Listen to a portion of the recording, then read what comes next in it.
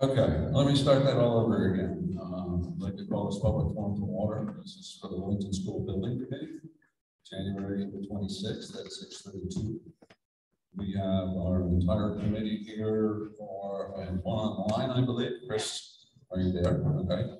Our chairman is enjoying some family time down in Florida, so he won't be here, but he did ask me to read this comment to everyone. And I will start this again. I tried it once, but all right. I will not be able to attend tonight. I realize that this is bad timing, and I apologize. I'm at a family function that, despite my plans, could not be modified. This family commitment is very important, and I must honor it.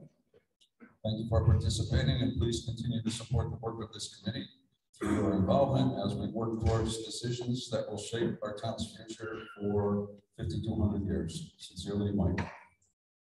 So, and then now we'll get going. Let's get up. I'll try and run through a bit of an overview of the entire process.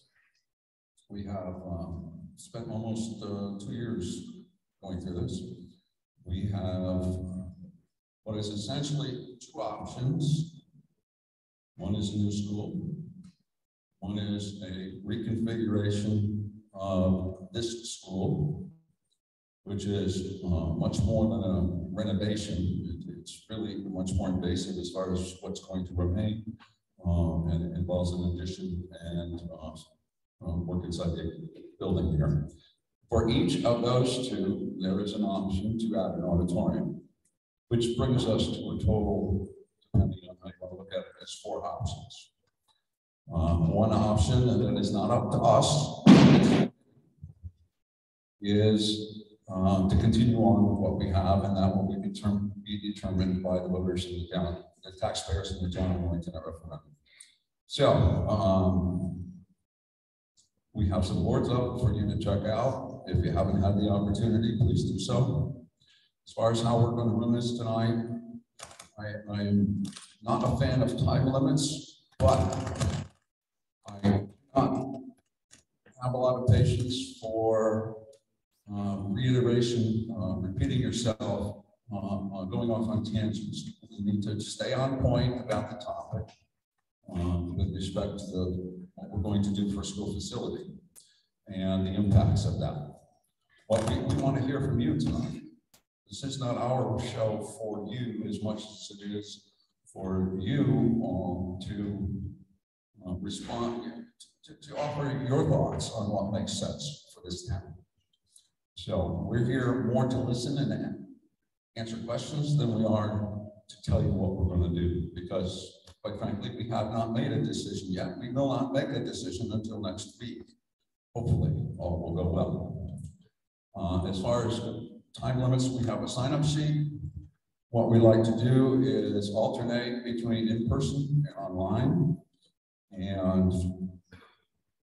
if I can get that first sign-up sheet in front of me, what I want to do is not only call the person to speak, but I also want to line up the next couple of speakers so that we can save a little bit of time so people don't have to walk down from the top row in the bleachers to get to the microphone. We have a microphone at the podium. You really do need to get close to the mic like I'm having to deal with here, so don't be shy. Okay. Anyone from the committee have anything they'd like to add?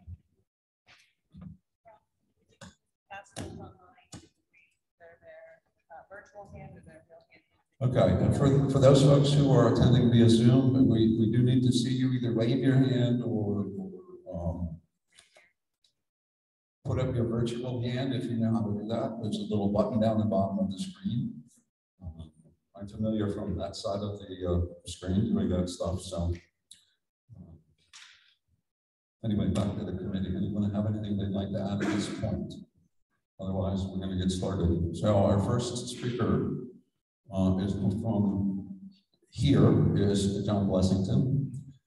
And do we have someone on the line that wants to speak? We'll get them in the queue. John, the mic is all yours.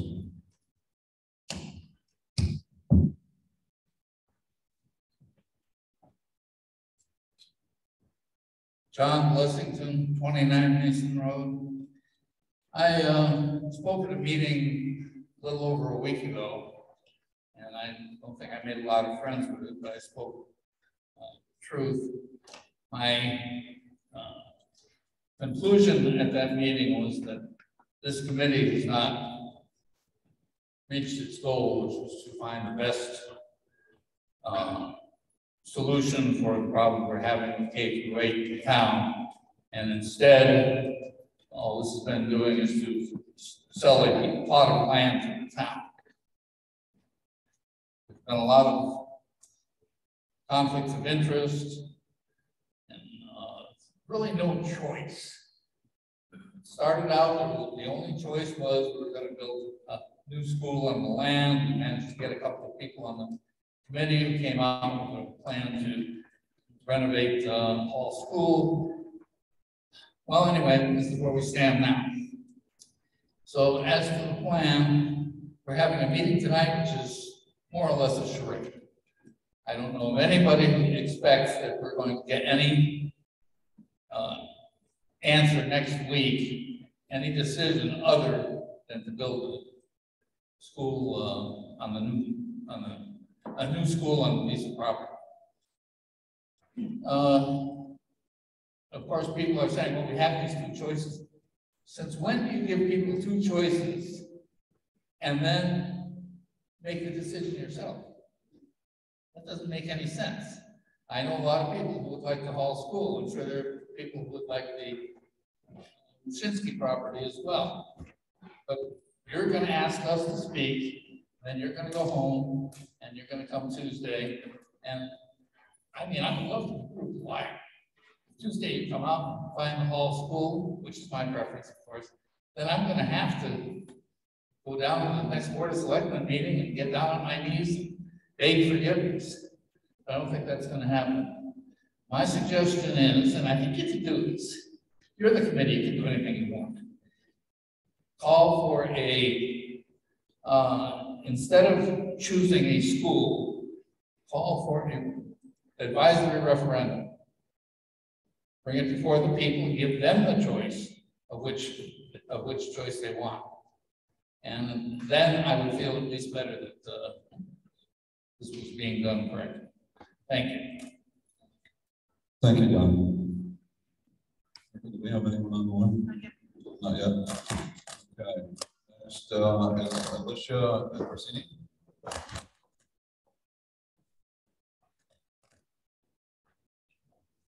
My name is Alicia Corsini. I live at 732 River Road. I have been in town since 1966. This has been the hardest thing I've ever gone through, more so than the gun range, more so than the warehouse. This will put me out of town. These taxes, on top of my tripled light bill and the double to heat my house, will put me out of town. I have been a longtime resident. I have given, and my family's given so much to this town. From the Easter egg, playing the bunny, my father did the bunny, now I do it, to now I'll be forced out of town. You people were tasked with finding the best solution for the school. All you did was look at the options for new or renovating. What about just making some repairs for now and waiting a little bit until we have a more stable economy? The only options you're giving us are spending $60 million. It's too much. Not in this time. Not right now. Everything's so unstable. And I have a couple of other questions. One, this QR code that you send out for people to do surveys. Anybody can do that survey. From a 6-year-old kid to somebody who doesn't live in town. How did you manage that?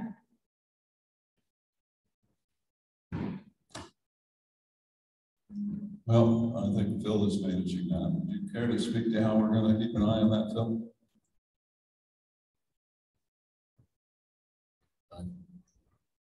You want me to just say that we have a paper copy too that anybody can fill out? I mean, I think it's the same thing. That's not what I'm saying. How are you managing that it's just people who can vote in the town that are voting for this? It's not. So the 300 kids that go to school can do that survey.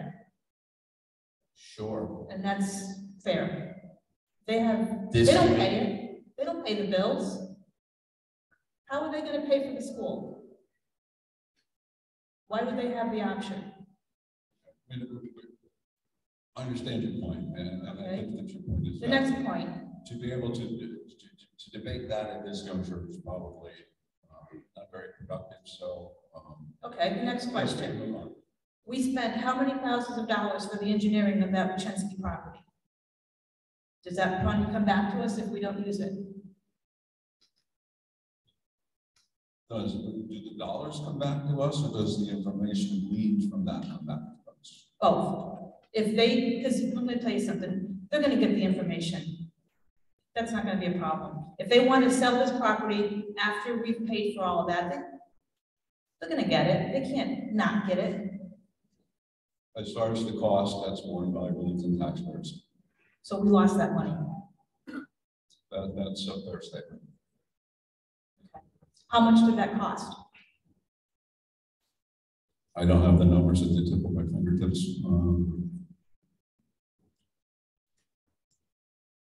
So anyone got a handle on that, Eric, or you want? But we'll find out.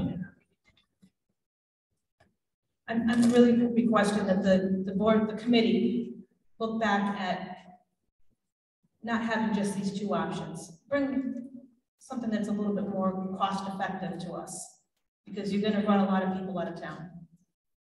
I just wanted to add, just to put things in perspective, it wasn't just research on a new school site.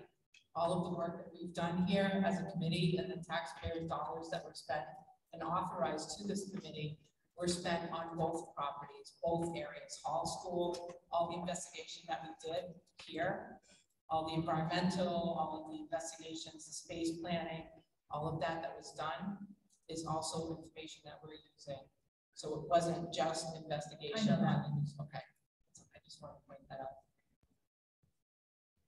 Please look at just staying where they are, because if you guys go with a different school, then it's gonna be money for, oh, well, now we wanna turn Center School into a town hall. It's gonna be a never-ending open pocket, and we just can't do it. Thank you. Thanks. Appreciate your input. If there's anyone online who would care to speak at this point, please raise your hand or wave at the screen or do something so we know. If not, we will go to Elaine Newcomb. After Elaine would be Jim Gillick, so he can be prepared. Hi, my name's Elaine Newcomb. I live at 28 Fermier Road, been a resident in Willington since 1972, homeowner since 75. There's been a lot of discussion, a lot of study, a lot of focus on the school exactly. But the town government owes the taxpayers a comprehensive view of immediate and anticipated costs to the town, other than just the school. There are impending costs for the work to correct the drainage on Schofield Road. And the study came up with an estimate that was probably upwards of $1 million. We authorized money for the study.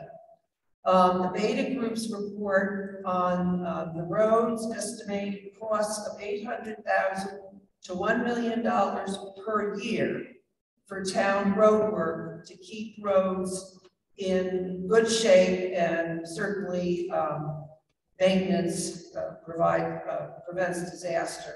I understand that. And also emergency services and fire protection costs are anticipated. Anybody who's gone to the town meetings knows there's a laundry list of a lot of things, just like every household that the town needs to buy. We're presented with estimates of costs for building 4 scenarios, particularly with a new site on the Wachensky property. The infrastructure costs for water, power, septic, site development are guesses at this point, particularly whether the site can provide sufficient acceptable water. Reimbursement from the state will not cover any costs off-site, including road improvement. The yearly projected savings of approximately $500,000 a year in operating costs to consolidate to one school does not cover ongoing costs to the town regarding the closure of Center School and ongoing maintenance there. Roofing costs for Hall School may be a town responsibility, even if we choose to build a new school, because the roofing project was not done in 2020 and just patching was done instead. So I would request and expect at this point that the Board of Selectmen and the Board of Finance, I know this is very early in the budget season, but that's kind of a lot of the information the taxpayers need to look at the big picture in terms of affordability. I would expect that the Board of Selectmen, the Board of Finance need to provide taxpayers with a multi-year projection of increases in taxes for both the school and municipal budgets, and the anticipated adjustment from the 2024 reassessment, which is coming up in another year. It's being delayed 1 year. I have copies. I have a copy for each of the committees: School Building Committee, Selectmen, and Finance. Thank you. Thank you, Mr. No one online now? Okay. I guess Mr. Buick is up next.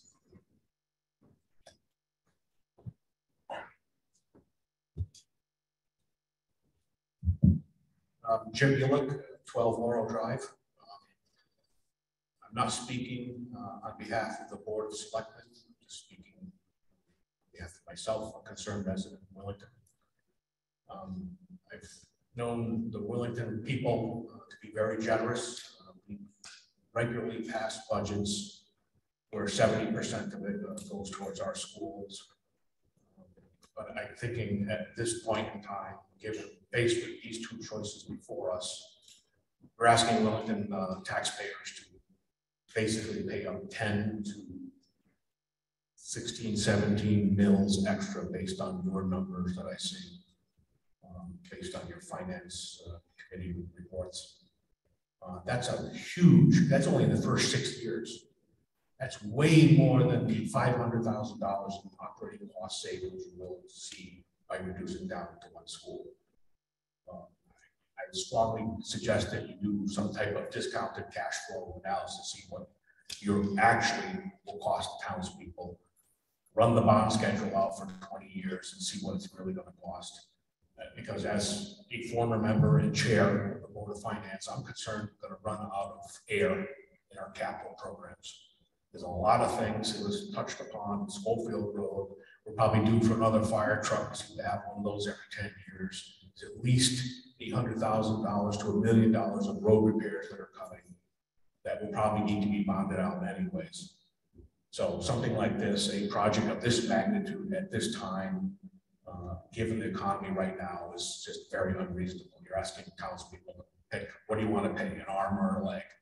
There should be other choices available, other reasonable choices for our town, given the fact that Willington is a poorer town than our neighbors of Tolland and Mansfield. Thank you. Thank you. Anyone on the line care to speak at this point? No? Amazing. Mr. Maloney, you are next.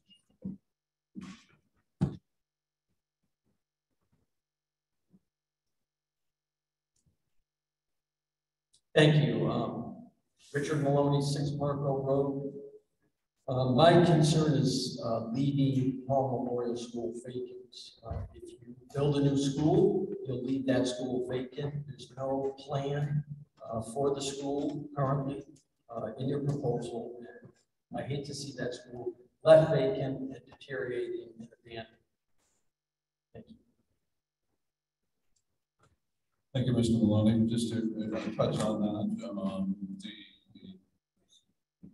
the deed for Hall School, of course, has a rescission clause. If we stop using it as a school, it goes back to the Hall Foundation. This committee is only tasked with making a recommendation as to what conceivable use this building and its property be put to. But we are not, unfortunately, tasked with the financial impact of such a decision. So that of course, would become a concern for everyone in this town. Okay, moving on to Sharon Barreau. And I would ask that you at least state your name and address when you speak. Good evening, Shannon Burbo, 188 Bouchon Road. Since we're all sharing, I'm also a lifelong resident of Willington. My children attended both schools, as did I. And it sounds like I'm the first one to stand here in front of you and say that while nostalgia is wonderful, and I'm very proud of my little town and all of the things that it brings and holds together as a community, it's time for a new school. We have deferred this for a very long time. I sat in my son's 5th grade classroom and it looked exactly the way it did when I was there. I won't tell you how many years passed in between, but it was too many. I understand the impact that this will have on our town. I understand and have heard in many of the meetings that many people desire to allow folks in our community to age in place and that they cannot absorb the impact that this will be. However, that is a very granular look at a very large concept that it's time for our town to tackle. As being a member of a community, I am responsible for all of the things in the community, and I need to support all of the pieces. I need to support the senior center, even though I don't go there. I need to support the library, although I don't really have the opportunity to use it. I wake up every morning and I hope that I don't need the fire department or the ambulance to come and take care of my family, but I will support them if they come and they say that they need something to operate. Our kids need this to operate. It's time for us to invest in education. We haven't done it for a very long time. We talk about passing budgets that support education. I sat on the Board of Education 20 years ago, and even then we were expected to come in every single year with a minimal increase. Those increases always included things like insurance going up, gas going up. That is true today, and I understand that. However, it is time for us to take a step back as a town and realize it's time to invest in education, and it is time to invest in our children. Thank you. Thank you. Nicholas Teller. Following Nick will be Matt Clark. Nick Teller, 49 Myrtle. I just want to start off, I think everyone in town wants better for the kids. I don't think that's debated. I think it's the procedure and the process that we go. I personally hope to see no or both. But that being said, there's more options than just these two. Obviously, tonight when I was talking about upgrading, we're only talking about new or redoing all of hall, but there is a third option, and people do need to know that.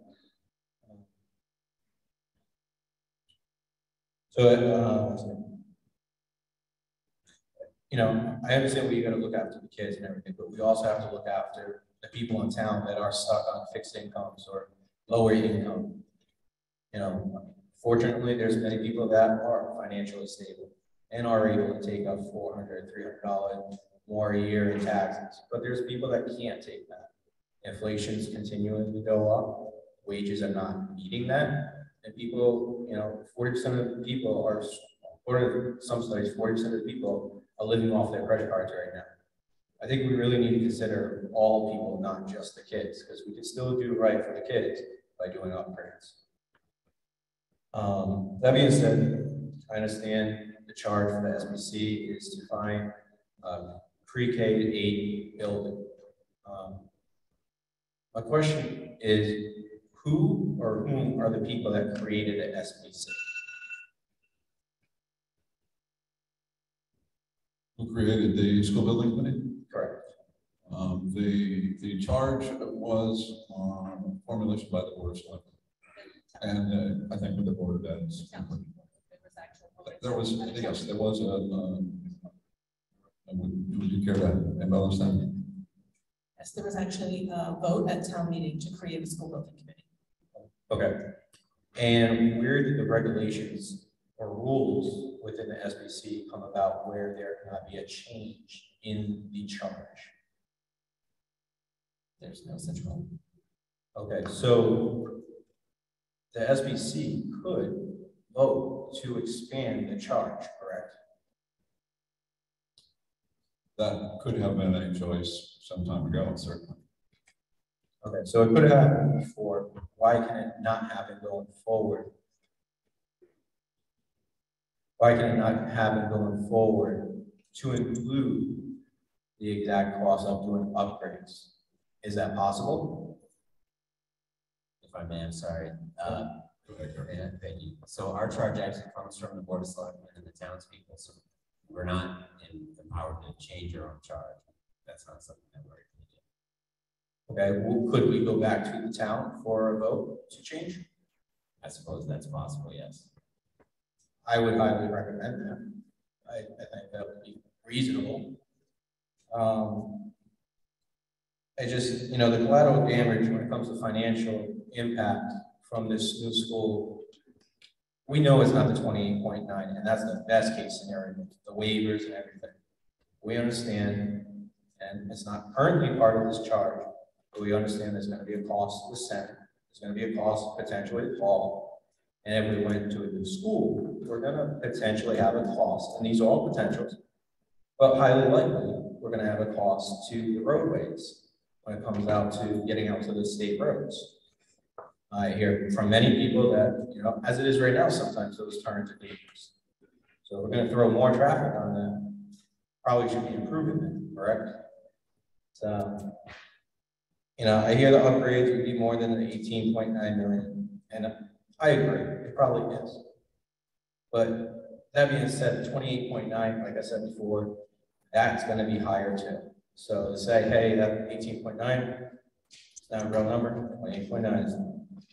So during one of the meetings I went to, it was a great engagement. And one of the things came up with savings, operating cost expenses that we would be saving. One of the numbers that I heard was 550,000 from Brentford, approximately. So of that 550, 440 is driven from salaries. So I would understand or expect a principal to be let go, or probably let go. I'm gonna have two principals in one school. Of that 440, not to go into specific details, but are we looking at 200,000? What would that cost be saved? That cost savings? I think that Phil has worked out the projected cost savings. Speak to that. If it were a principal, typically you're between 100,000 and 120, depending on their experience. Okay, so 440 subtract 140. We have $300,000 more in savings that we're going to have in salary, correct? In theory. So when we combine all these kids, are we going to then let go of teachers and increase the student to teacher ratio? Because in theory, all that staff would have to come together, you know, to not increase that student ratio.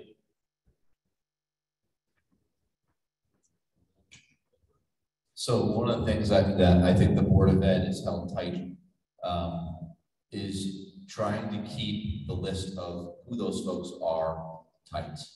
The reason why is if there's no project, we don't want people running for the hills because they're not going to have a job. The one job I've said is mine. It was I think the superintendent's position. Being into one building, typically for pre-K through 8th grade, you'll see a part-time superintendent. There's definitely a conversation that will be had around administration. I think they're aware of that. It doesn't mean that that's what the Board of Ed decide, but there's definitely a conversation about that. And then if there's any overlap across the buildings for educational positions or any staff that, you know, whether it's a paraprofessional or office staff or custodial, the Board of Ed would have to identify those things. We have a rough draft basically, and they haven't even seen it. So it's based upon what we believe we would need, and it's tied to ed specs for to run a pre-K through 8th grade school. Understood. So potentially that 440 is hypothetical and maybe inflated if the Board of Education did not agree to let go of those teachers. Correct? They could do more or they could do less. Okay, so it's a hypothetical. So to me, I mean, that 440 is just exaggerated. I think that number is somewhere, maybe 200,000, I don't know, but that 550,000 overall in savings, I think is grossly inflated. I'll just end, personally, I'd like to see us save the taxpayers millions and just do the upgrades instead of spending $60 million on a new school total project. And that's all I have. Thank you. Thank you, sir. On the line, Don Berg. You can mute yourself and offer your comments. Okay, Ralph. Good evening. Don Berg, Red Oak Hill Road, Willington, Connecticut. I just want to start out by saying, as a Zoom participant tonight, the audio is about 5/10. And I would say that probably 1/3 to maybe 1/2 of the conversation is intelligible enough to understand. So that's unfortunate for the committee and for those people trying to participate and learn more about it. So I will ask that future participants talk even slower and more clearly than they have up till now. The other thing I will say is that perhaps on the building committee website, there is more than 5 years of proposed taxes. Is that correct? On the information that's been on the postcards and published on the website, I believe goes out 5 or 6 years ago. I'll take your word for it. I didn't understand, Ralph. I'm sorry. What you see in the far right column, I think all of those tables is the annual increase in property tax bills based on a particular assessment. Okay, well, I'm looking at the large card. I don't see a far right column with more than 5 years, but I will have to look at the website and see if I see more. And of course, at this point in time, we don't know what infrastructure costs are on the new school, and that's less than ideal, but I understand your constraints. That's all I have to add, other than I hope the town has some money to throw at technology so that these Zoom meetings can be more informative for the public. I would certainly agree with that. I've been on your side of the meeting from this room. It is difficult. And we should spend some money on technology too. Okay. From a technology standpoint, please speak clearly into the microphone, both the audience speakers and both the committee, please. Thank you. We'll do what we can. That's it. No, you're good, done. Thank you. Moving on to a member who's present here, would be Mr. Clark, Matt Clark. Thank you. I'll try and speak slowly and clearly. So yeah, I had a couple points to make. Matt Clark, 42 Lathan Road. I attended probably 10 or 15 meetings of the school building committee. I stopped going about probably 5 or 6 months ago, maybe once since then. So I want to cover a couple things, 2 or 3. The first is that the options produced by SBC, in my mind, are wrong for Willington. They don't really work well. The second thing is that residents should vote no and ask the SBC to go back to the drawing board and do a better job trying to meet the needs of the people of Willington. The six options produced by SBC, it's very confusing, I think. So you can see it happening in the call, the Zoom thing. Yeah, I've heard other people say it's confusing. I tried to figure it out. That card that was sent was full of numbers. So The process of building a new school, whether it's at Hall or another site, is supposed to save us money. People make this comment before. I'll just reiterate, it's supposed to save us money. It's $400,000 or $500,000, but it's completely up to the discretion of the Board of Education. And the costs for underwriting the bonds and paying back the bonds for this $30, $20, $30, $40 million project are going to far outweigh any savings. So I remember when this started, the reason was we're going to save money. And you know, somewhere that changed, somewhere along the line that became 21st century education. So it's catchy, 21st century education, but to my mind, you know, buildings don't teach children. Teachers teach children.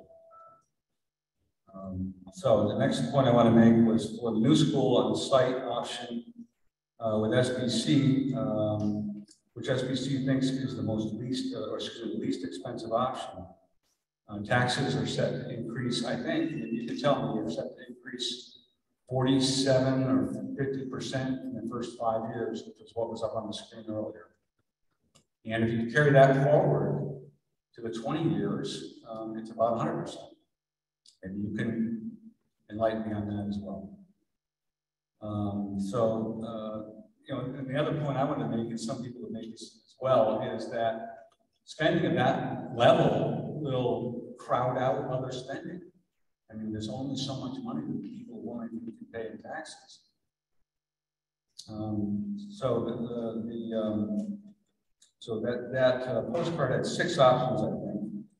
And I think that's because the Board of Education and the SBC should have narrowed it down to make it more palatable to people so we can understand it. You have 2 options for a rebuild or a new. Then you have with auditorium, without auditorium. And then you have with waiver, without waiver. So I would hope that it would have been better to narrow it down so we had a good idea of what we're looking at. And the reason this waiver is an issue is because I think, correct me if I'm wrong again, we're building a school that's 20, 30% bigger than what state guidelines call for. And we don't know whether or not the state of Connecticut is going to reimburse us for that money or not. Anyway, all right, well, the other things that I wanted to say, the school building budget for the Wyszynski property does not include funding for road improvements, which has already been mentioned, and water is, I don't quite understand that, where the water comes from. Someone's made that point already, with the other speakers.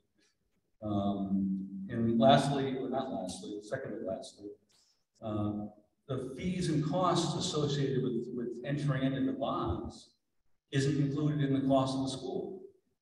So it's 200,000, 150,000, 200,000, maybe more, I don't know. It's going to come out of our general budget in the year that we launch the bonds. So that'd be, I think, next year or the year after. I'm not quite sure. Residents should vote no and ask the SBC to go back to the drawing board and come up with a better idea, a better plan. For some of us, increasing taxes by 45, 50, 60% isn't a big issue. It won't be a problem. For other Willington residents, it will be a struggle. I would ask all of us to consider how the increase in taxes will impact poor people. We have poor homeowners in Willington, people who don't earn a lot of money. We have senior residents that are on fixed income. They don't earn a lot of money. So I would ask for us to consider how that'll impact our fellow citizens. And yeah, I would urge a vote of no and go back to the drawing board. But you know, my suggestion would be that we consider innovative options. Is there a phased approach? No one wants to see, no one wants to say no. Everybody wants to say yes. But can we say yes to something that's a little more reasonable, that doesn't have quite as much impact on our tax rates? Thank you. Thank you. Just to clarify a couple of things. There are not 6 options. What there are had two flow layouts for the all school reconfiguration. They're concepts, but to boil it down to basics, there is an option for a new school. There's an option to reconfigure a hall, each with or without an auditorium, which gives us a total of 4 options to choose from. So I think that we all recognize that there are financially challenged people who live in our town, and that any increase in taxation is going to be hurtful to some and perhaps managed by others. We're clearly aware of that, and I would like and hope that folks can focus on other issues and other suggestions that would help this committee make a decision. I'm not discounting those costs, but I think we're all keenly aware of that. And if we have no one on, who do we have? Claudia Nunn? Yes, Claudia Nunn, 7 Common Road. I've lived in town since about 1983, and I have a number of reasons for wanting to build a new school. But the point I'd like to make is that I think that the site, I just absolutely don't understand the choice of that site on Glass Factory and Adamic. To me, it seems like there are 3 major intersections that are totally dangerous. They're very difficult to drive and to get onto the roads. And I'll tell about the roads in a second, but the roads are also windy and narrow in that area. And it's a really beautiful section of Willington. You know, Willington has many beautiful sections. This certainly is one of them in terms of its lovely farms and houses. But I think that I can't understand how 120 sites have been looked at. I would like to learn a little bit more about what else is considered or what else might be running to be a site, because I think the idea of having to turn from, if you were coming from, say, the town green heading on 74 and you're going west and you try to make a left onto Glass Factory Road, you really don't have a line of sight as you come to the hill. You can't see over it. It's a very dangerous spot. That road from that point on is extremely windy.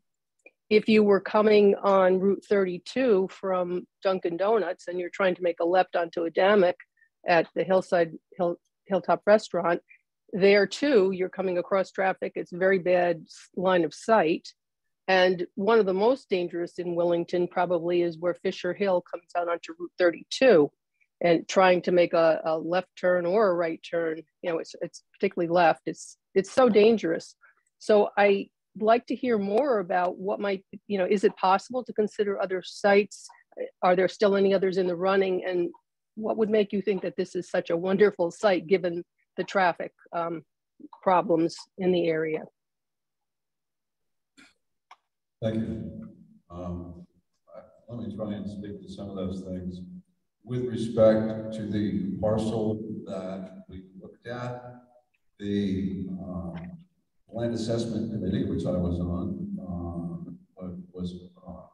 got very connected physically with, I think it was 4 or 5 parcels. You have to select parcels that are appropriate for development. The terrain, we have very little level land in Willington. So finding a site that has the area needed and is reasonably level is a challenge. Some of those sites were in the extreme corners of the town, which is kind of undesirable with respect to bus routes. We looked at one in the southeast corner. We looked at one in the northwest corner.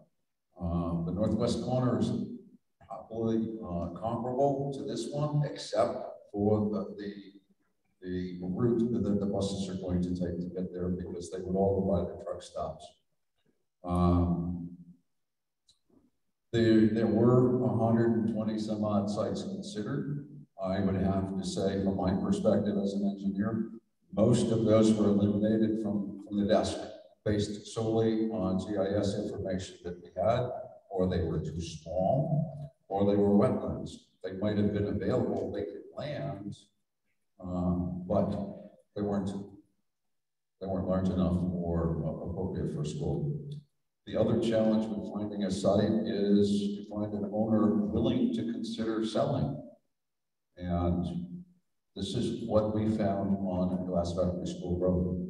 Now, as far as the traffic, the intersections, yes, there are concerns there. And if this moves forward, there will be a traffic study done, and we will determine exactly what improvements are needed to make it safe.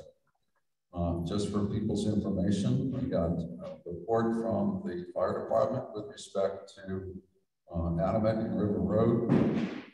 And between November of 2007 and January of 2020, there were 6 accidents that involved an call. Bear with me a second. 6 accidents involved in a call, 4 resulting in transport of minor injuries. At the intersection of Glass Factory School Road and Holland Turnpike, there was 1 in 2015 and 1 in 2018.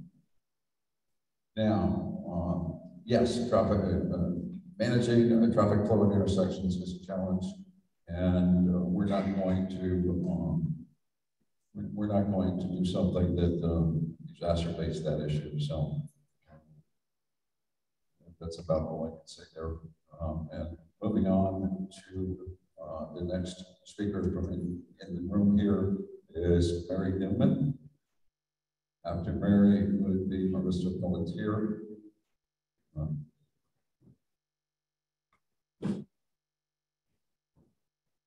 In between those two, we'll take a Zoom call.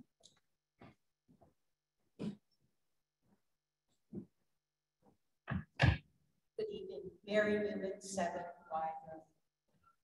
First of all, respectfully, I know that you quoted that there were just those few accidents that happened at the road, but really the number is that low because there aren't school bus volume going in and out. So it's a little bit misrepresenting what we could expect if there is school bus traffic going into that site. I'm one of those people who are retired and have a limited income. And frankly, it's quite scary when I think about how much our taxes will increase. In addition to that, I was reading an article that monthly expenditures for people is $371 extra a month in these hard times. I don't think this is the time for Willington residents to face an increased mill rate at the level of maybe a Glastonbury or a Tolland. We don't even have trash service. We don't even have a police officer in our town. I mean, I think as much as I would love a new school, and I totally agree that yes, it's good to have, this isn't the time to consider spending all these millions of dollars. It's not the right time. And I've heard of other projects too that have that budget and proposed expenditures. And the increase in prices in building materials has made other budgets just blown out of the water. So that's something to consider as well. I would hate to start a project and then find out it's not something we can complete. Thank you. One point I would like to add there is built into these numbers is escalation for the duration of project as well as contingency dollars, and they are not insignificant. So a lot of the increases that may occur over time during the duration of construction, there are allowances in there. So you're seeing numbers that are rather high that are hopefully accommodating that. Now, I'd like to move on to Catherine online. Hi there. Can everyone hear me? We can hear you. Okay, great. Thank you. Today, I wanted to go in person, but as a parent in Willington, I am home with a sick child in Willington. So I will share some comments that I have in this format. Catherine Kenyon, 16 Mason Road. I am a parent and have had children in the Willington Public Schools for the past 5 years. I've been a resident in town for 7 years before that. I would like to speak in support of a new K-8 school. I feel that this would be the best option for our children. Both Center School and Hall School are incredibly dated and are facing increasing maintenance, staffing, and logistical costs. Additionally, both schools are not in line with current educational standards, and not to mention are not basic ADA accommodation compliant. Our children deserve the best related to their education, including facilities. So having said that, a few other comments that I would like to make. I want to speak in support of every member of the school building committee who I know have all devoted countless hours in good faith on this committee work. They have also gone, you all have also gone above and beyond in assuring transparent and consistent communication with the townspeople on this project. I've seen it asserted several times that people are unaware of what is going on related to this project. And this is somewhat confusing to me, as the level of communication has been comprehensive in various formats, ranging from mailings to well over 50 meetings accessible in person and online, informational sessions, including question and answer times, such as this meeting tonight, committee members being available at the transfer station, to Superintendent Stevens's countless presentations that I have been aware of since my oldest daughter was in kindergarten 5 years ago. Somebody brought me to my very first PTA meeting where that was the agenda item, and that was 5 years ago. And again, just sort of continuing those thoughts, I've been really dismayed at the tone in town lately regarding this topic. I've seen endless threads of misinformation and accusations and incivility on social media. For example, I've seen the assertion made over and over that we are only being given the choice between a new or renovated school. This does not seem accurate to me. The intention of a referendum includes the choice to vote no. We all have the right to vote no if that is what we prefer here. That choice would mean keeping all educational facilities as is, with only the necessary maintenance going forward. That no vote is available to every voting member in this town and is the purpose of a democratic referendum. I've also heard many of my fellow neighbors proclaim their love for small and close towns, and then apparently be surprised and suspect conspiracy when there's overlap in family and property and committee membership. We are a small town made up of close families and neighbors and generational connections. That's one of the things I love most about living here and raising my daughters here. I do not believe that these connections are evidence of wrongdoing or ethical conflicts of interest. And going forward, I would like to see us all treat each other with more respect and an understanding of good faith. And those are my comments. Thank you all very much for holding this session. Thank you. I would like to add something here with respect to the reconfiguration, alteration, extension, or whatever you would like to call it for all. This is a lot more comprehensive than simply repainting the walls, putting in new fixtures, and the like. What we're looking at, and the cost to bear it out, is a total reconstruction with respect to electrical work, plumbing work, technology. This is not a case, to use a euphemism, putting lipstick on the pig. We are building a comprehensive 21st century addition to house the lower grades, and we will be doing substantial changes to the interior portions of the original 1922 building, along with the 1980 additions, portions of the 1980 additions, which include this room we're in. So there's significant changes that will turn this into a 21st century educational environment, despite the fact that we have a 100-year-old building and a 40-year-old building. So moving on to the next speaker, Marissa Pelletier, I believe, or did I already mention? Thank you. Next, from in the room will be Timothy.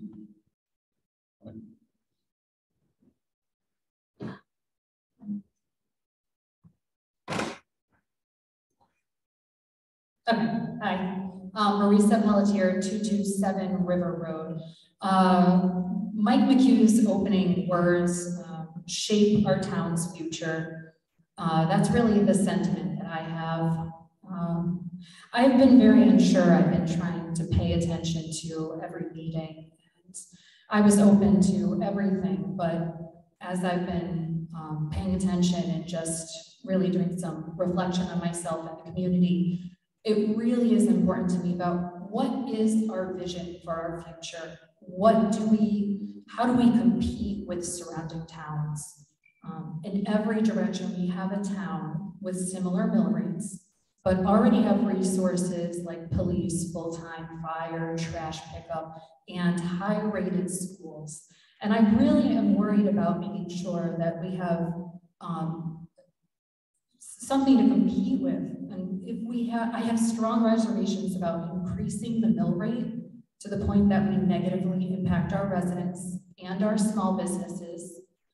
And how are we gonna allow ourselves to compete with surrounding towns? As a working parent, I hear the sentiment that we need to think of our children. I am thinking of our children, but we need to think of our community. We have a lot of working families, struggling families, retirees, residents on fixed incomes. I can't support a new school. I live in a 2-bedroom house. I try very hard to be fiscally responsible, and I think it's important for our town to think fiscally responsible as well. And I also had a question regarding dispelling any sort of discussion regarding a conflict of interest. Was there an ethics review for the purchase of the Brzezinski property? I think that was brought up in maybe like the November or December meeting. There was not. Okay. But there is, and there has been no purchase too. Oh, okay. Well, not the purchase, that's true. We just have an understanding between the property owner and the town. If a project encompassing a new school moves forward, then that property will be available for the town to purchase. Okay. That's our commitment thus far. There is no financial commitment at this point, other than the price that we have discussed. Okay. All right. Thank you very much.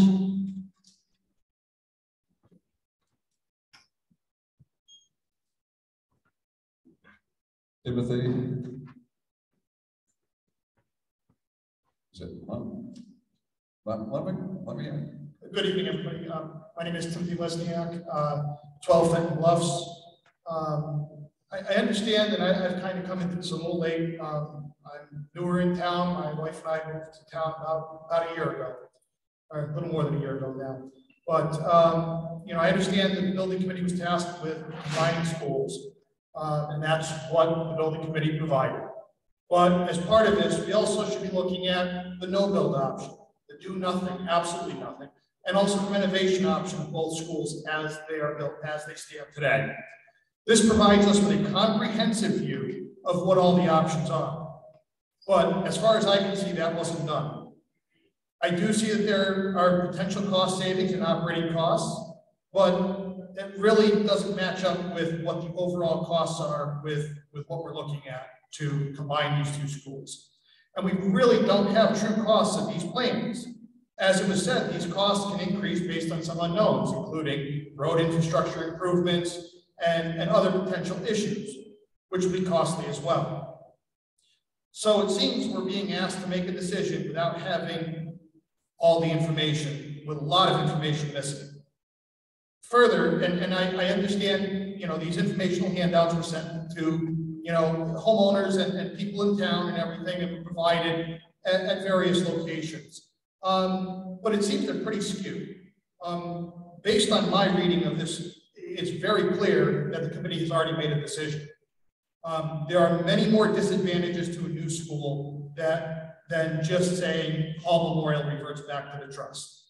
We have traffic added to a new area, road improvements that we need, intersections that will need to be upgraded, utilities that need to be brought in. There's a lot more work and a lot more disadvantages than what's on this sheet.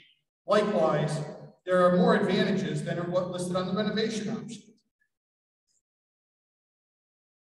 What are the plans for the existing schools that we have? If we go with this new building, we still need to maintain them if we own them. I understand if Hall reverts back to the trust, well, we don't have to maintain that, but we may need to put money into that because of deferred payments, from my understanding. Or are we just going to let these buildings deteriorate and go into disrepair? I've heard talk about Center School becoming a new or expanded town hall. Well, guess what? That's more money that now we're going to have to spend that is not being looked at this committee. And understand this is a school building committee, but if we're making decisions based on what the future use of an existing building is, that's going to be escalating costs to the taxpayers when Center School reverts to, say, a new town hall or whatever may come from. As I said, my wife and I just moved to town a little over a year ago. Have a newborn at home that's going to be in the school system in 5 years. And I'm very concerned with seeing these two options, that we are going to be putting that 5-year-old in the same school, the same building that we have 13 and 14-year-olds in. My 5-year-old child walking down the hall and a couple of 14-year-old kids getting into a fight. We know it happens. When I was in middle school, it seemed like there was a fight every other week. I'm very worried about those kindergartners getting trampled by the 8th graders when they're passing in the halls, they're getting on buses, they're riding the buses. Right now, we have some separation that we will no longer have. For the safety of our children, we need to renovate both the schools as they stand today. This will allow the separation of those children with very different ages and maturity levels. This will continue to use both buildings. We won't lose Hall. You know, I'd really like to see the cost of just the base renovations of these buildings, not an expansion, not taking down walls or taking down wings of the building and building new. Just take these buildings, renovate them into the 21st century.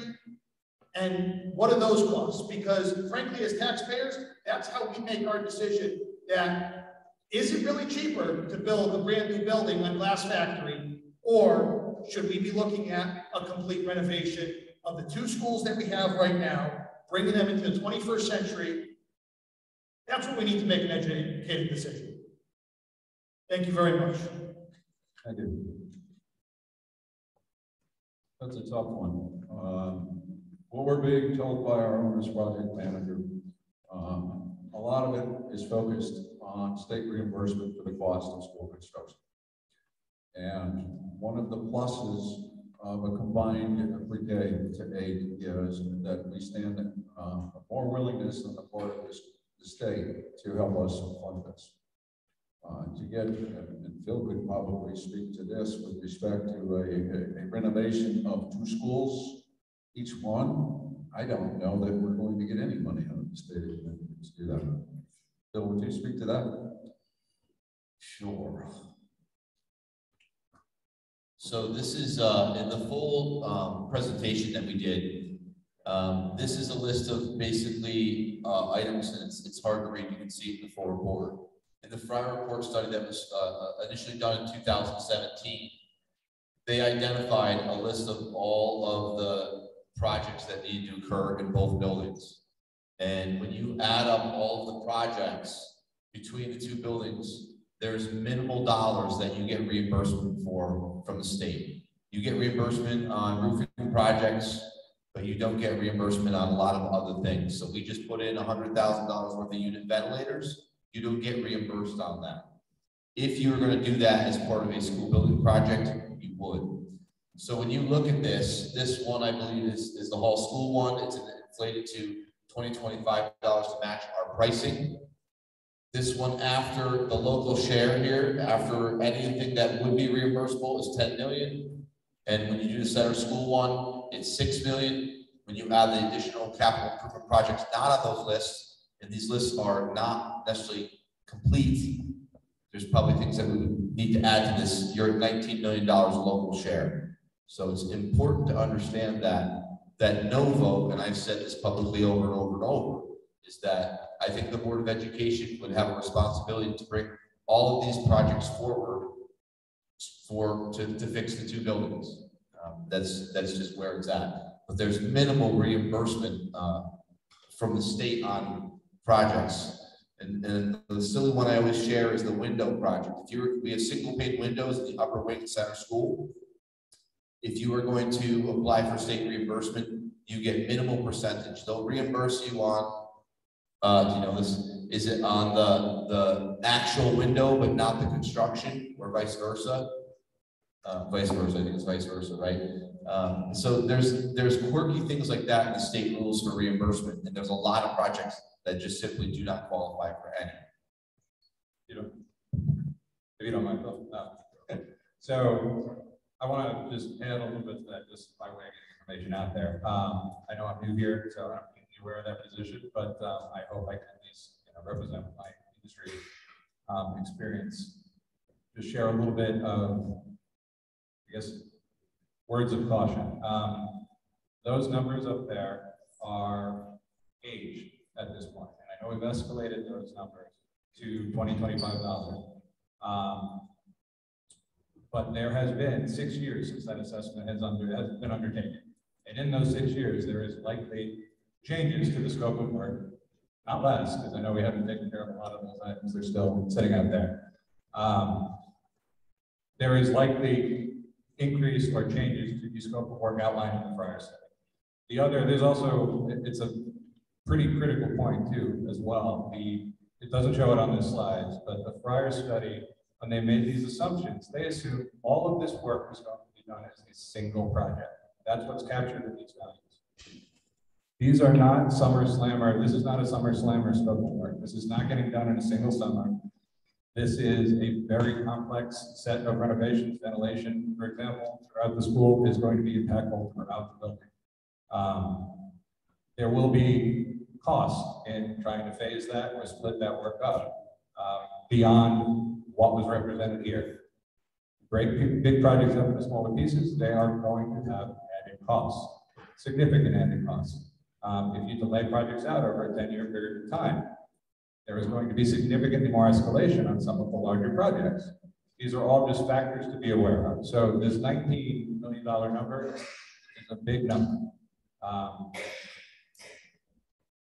But there is likely more to the story that is not quite represented fully in the prior study. The other thing to note is, in a comparison between these projects and both these new school options,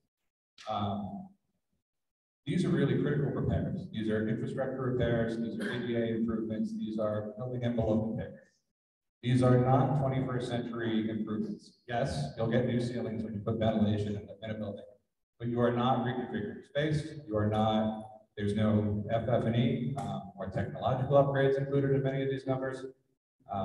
It's just the comparisons are different. So I do think this committee needs to, however we can, I know it's not our charge, but I think it's an important factor to take a look at and at least try to portray that information, because I haven't heard it. And I just want to be sure that people are comparing or understanding apples to apples or apples to oranges, for like air, but just understanding the differences between these numbers and the new project budgets, et cetera. So. Can I just share one piece of information to these questions? Go ahead. So in the Fryer report, again, these are 2017 numbers. We did not move them forward. There was an option to renovate 2 new, both schools. And that cost was about $7 million total project, more than one pre-K through 8 on this site. And to the town share, again, at that time, it was about a $4 million increase. So overall, in 2017, those numbers were more, and that helped lead the Board of Education to recommend to the town a pre-K through 8 school. Thank you. Realistically, too, when you, and I don't know if Mr. Marshall covered this, but when you talk about renovating center, where are the students going to be when we do that? That incurs a cost. If we just do a total renovate to new of all, where are we going to put the students? If we do this only during the summer, which for some of the renovations, it may not be that simple just to do it in the summer months. And it may require moving students out. Where are we going to put them? That all incurs a cost.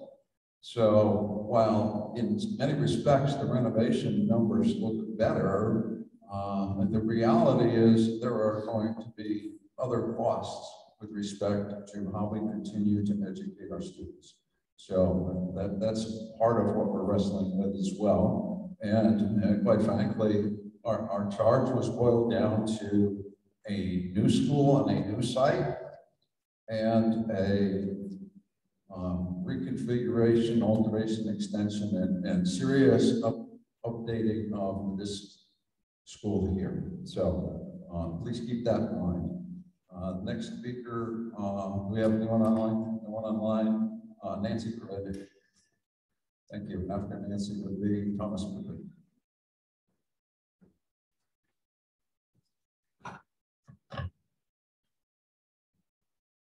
Hi, Nancy Peredic, 22 Willington Hill Road.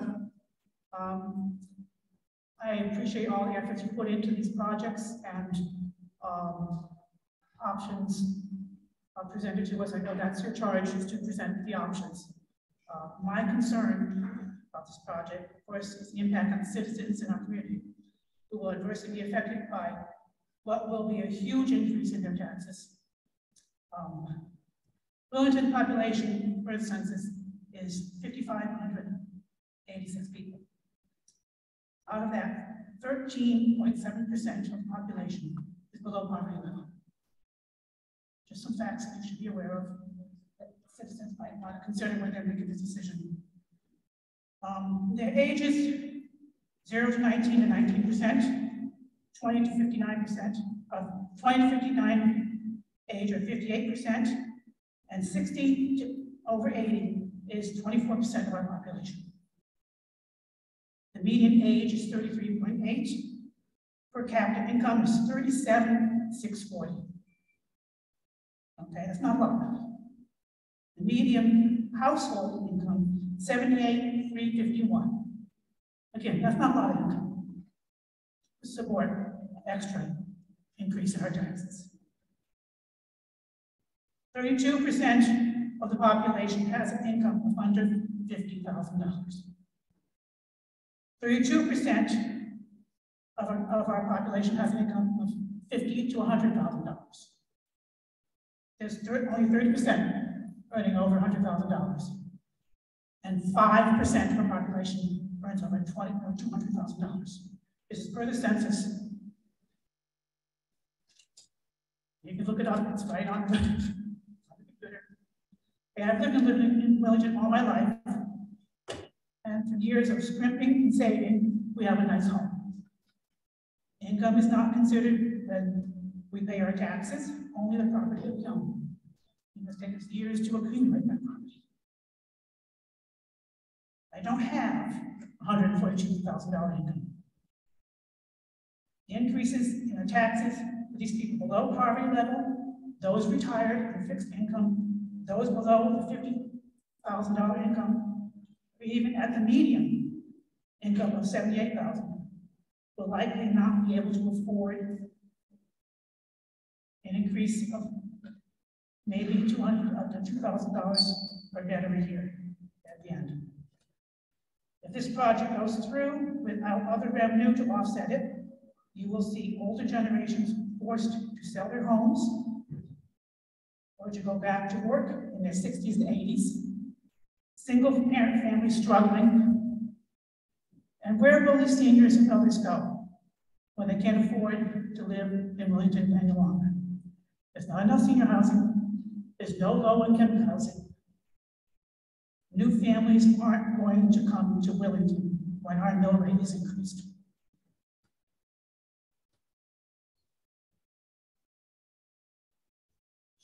No matter how nice our schools are, You are going to price people right out of our community.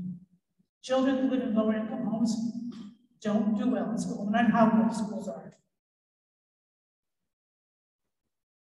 Only about 32% of people under $50,000 income will qualify for any help or assistance. We can't buy filet mignon on a hot dog budget. When I shop, I buy what I can afford.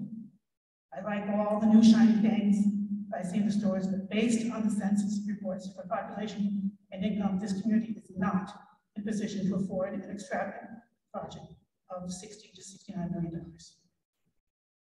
An administration that refused to apply for HUD grant money for homeowners for years now expect these families to foot this project in the form of huge increases in taxes. Shame on you. Thank you. Ms. Pippin.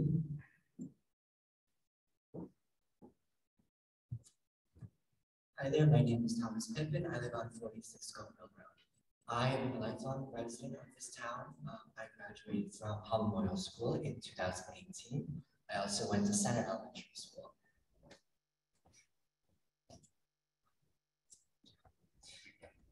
Okay, anyway, so while my time in Hull Memorial School, I saw a lot of, problems that needed to be solved. And unfortunately, those problems were very expensive. And the more we continue to hold off, doing any kind of increase in terms of like renovating the school, we're going to continue to have these problems and these the dollars increase. So I am for renovating this school rather than building a new school, just because I think it would be better to not have two buildings that we don't know the full future of after we don't use them first. So that's all I want to say. Thank you very much. Thank you. Okay, Donna Clark, you're next.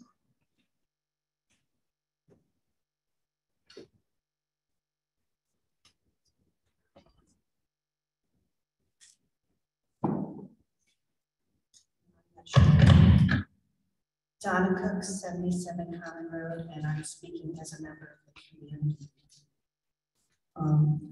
One is, I really believe that whatever needs to happen to have an overall plan for the town is probably most appropriate, because we need to know if we go to a new building, new site, what will happen to the other buildings, or if we decide to renovate the hall, what would happen to Center School.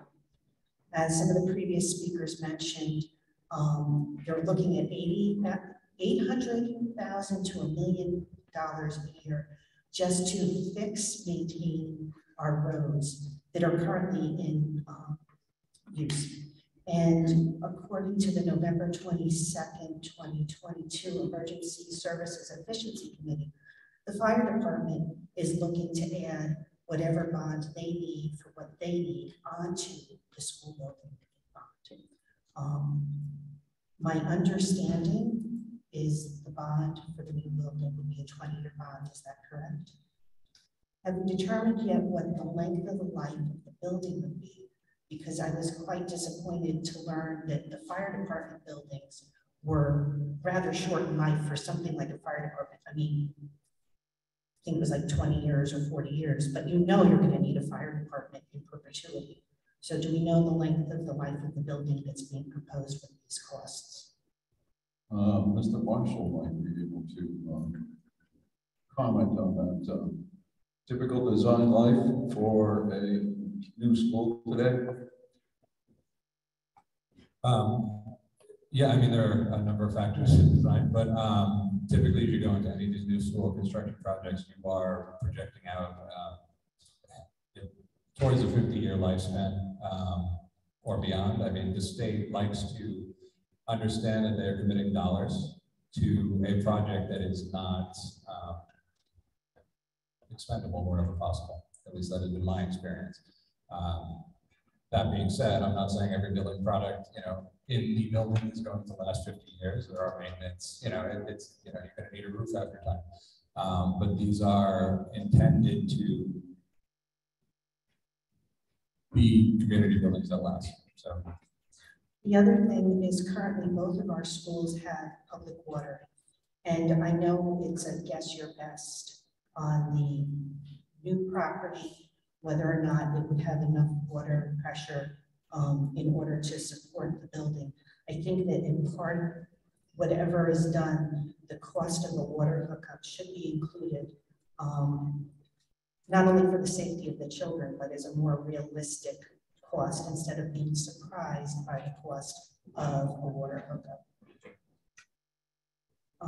The other, excuse me, I just want to touch on that topic.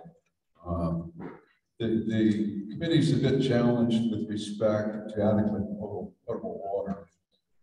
Number one, because we have not made a decision on whether to move forward with the new school. We have limited funding for site investigation. I understand from our chairman that test wells have been installed on that property, and I suspect the purpose of that has to do with groundwater levels and any possible groundwater contamination. Now, as far as a potable water source, we're either going to do it via wells, or, God forbid, we should have to run a water line from Talon to that school, or wherever it comes from. That's where our water comes from. But there should be included in the cost of the new school, new site, at least an estimate of getting public water to that site. It may be a fuzzy estimate, but it shouldn't be excluded. These estimates do include septic, of course, and it does anticipate wells. What we are, this is why we build in contingencies into any construction estimate, is we don't know whether it's going to be 2 wells or whether it's going to have to be 3 in order to get the yield that we need. So those are costs that can be reimbursed somewhat by the state of Connecticut. We don't want to incur those costs now because it comes out of each and every one of us. It comes out of our pocket. So just a little clarification on that. And then if you could go to the slide that was sent out to everybody that shows the cost per year, I think like 100, first year was like 104. Okay. I appreciate the information, but I believe at a glance it is misleading. So somebody who owns a $100,000 house pays about $3,100 in taxes currently. So in the first year, it would be the 31 plus the 104. The next year, and it's a cumulative thing. So when you actually do the math, by the end of those years, the person who owns the $100,000 house, their taxes have doubled. And I don't think that that's really clear when you look at this. And it seems like it would go down because in 27, 28, it's $68 versus the 347. I'm not quite sure why the new school versus the alteration. It seems like there's a big bump in 27, 28 on the new school. On the whole school alteration versus the new school, which is the prior year. But I think going forward, whatever information is provided, people should know what their tax is going to be at the end of the year, not just that little incremental, because it is cumulative. Thank you very much, and thank you for all your time. Thank you. Just to touch on that for a moment, the first 3 or 4 years, really you can nod your head or shake your head, depending on whether or not you agree with me, is construction loan. Those are notes. And they increase over the first 3 years because of the magnitude of construction. That's correct. And at the end of construction, then we float a bond to pay off the construction loans, which is why there's such a dramatic bump at year 4 or year 5, depending on which option you're looking at. Just to explain how those numbers work. The bottom line is, yes, they cost a lot of money. That I won't dispute. No one online at this point? So,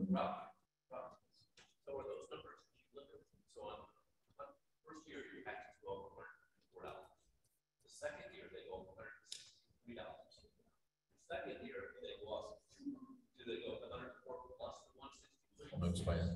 So at the end of it, you add them all up together, and then in year 2030, add all those numbers up. That's what's added to the current year, yes.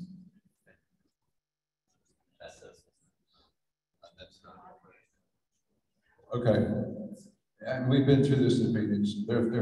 When you're talking about taxes on real estate, there's three numbers that are pertinent to any homeowner. There is what the town sees its value as, and there is what you're assessed at, which is 70% of the assessor's perspective of what your house is worth. And the one number that most homeowners care about is what can I sell it for? And that sale price is not part of this. It is what the town is looking at for an assessment. So just. Can I clarify that? Sure, go ahead. I'm not sure, can I answer your question? I know you guys are talking. It's not the additional every year. So if the example that was just given, if it was $3,000 for your taxes, in 23-24, it would be 3,104. Then you take the 3,104 the next year, you would add 163 to that. So it's not that you take both of them each time and add it, it's just each year that's the amount it increases. So this person's taxes by the end are probably going up. I was gonna say $1,000 too, thanks for saying that.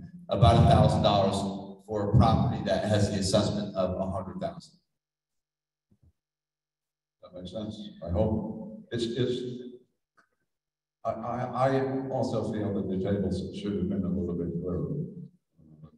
Yes, it's nice to talk about the incremental increases, but the reality is, what are you paying this year? What will you pay next year? What will you pay the year after that? But if you clear.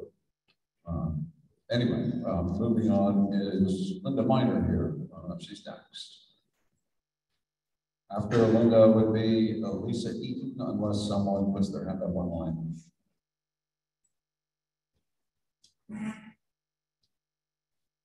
So the first thing I noticed when I walked in and I was looking over the tables is the tax information isn't even over there.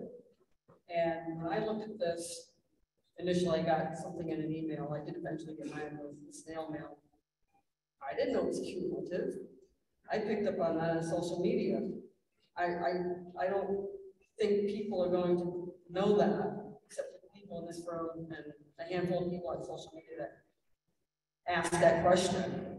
It's not here. This needs to go out again. Maybe add that up so that people know what's going on. It's not clear. So the SBC in its charge was established by the Board of Selectmen, which is heavy on the side that wants new buildings in this town. Even so, I want to commend the committee and their time, their heartfelt efforts, their dedication and to their charge and what lies ahead for them. The committee defined the pre-K through 8 school in cooperation with the Board of Ed, who is also heavy on the side of wanting a new school. This is where we're at. But it's up to us voters. We can decide in the end in March to vote no. According to the slides that we're going through, all the work outside of the property line is not eligible for reimbursement. This includes costs to bring phase 3 electrical to the property, costs to renovate the Center School building to repurpose it or demolish it, costs for a traffic study, widening roads, installing traffic lights, sidewalks. Holland Center School, when they add up the cost for updating these buildings, which is in the cost avoidance summary, almost $19 million. They don't mention that much of these costs are caused by abuse and neglect. How can we entrust $60, $70 million new building? The roofs were cut up by the snow removal from snow throwers, and the cost of the new roofs, according to the slide, is over $2 million. The brick exterior that needs repointing, you can flip that slide if you want. The only brick that needs repointing is from water damage in instances such as a downspout that's missing. there's no gutter to direct the water away from the building. There goes another $600,000. The photo on the slide shows like a close-up of the damage to the brick, but if you step back and look at it, you see the downspout is missing. It's a deceptive slide that was presented months ago, damage from years of neglect, and still they haven't replaced the simple downspout. The parking lot is fine. We all parked here tonight. The slide says we need a full parking lot replacement, and that's just not so. Replacement windows, as they said, we've needed them since the Fryer 2017 report, and they haven't even bothered to caulk them. That's neglect. You're wasting energy, loss of energy there. How can we entrust a new ed spec building will be treated any better? I believe we cannot. The Willington project budget summary presents a new school as a lower cost option than alterations to Hall. But because they can only focus on their specific needs, the other costs to the town are not considered by the SBC. They are focused on only their specific needs of a school, which is important, but should not be seen with such tunnel vision. Costs to residents on fixed incomes are apt to lose their homes, but that's not the charge of the SBC. That's not the concern. Let them move. Go ahead, raise our taxes, keep the riffraff out, build all your new buildings, out with old buildings, out with old people, change Willington forever. You have the votes, you can do whatever you want, just go for it. On a positive note though, I would like to commend Mr. Stevens for, I heard you attended the Center School Plumbing Week on Christmas. That was very admirable. Thank you very much on that.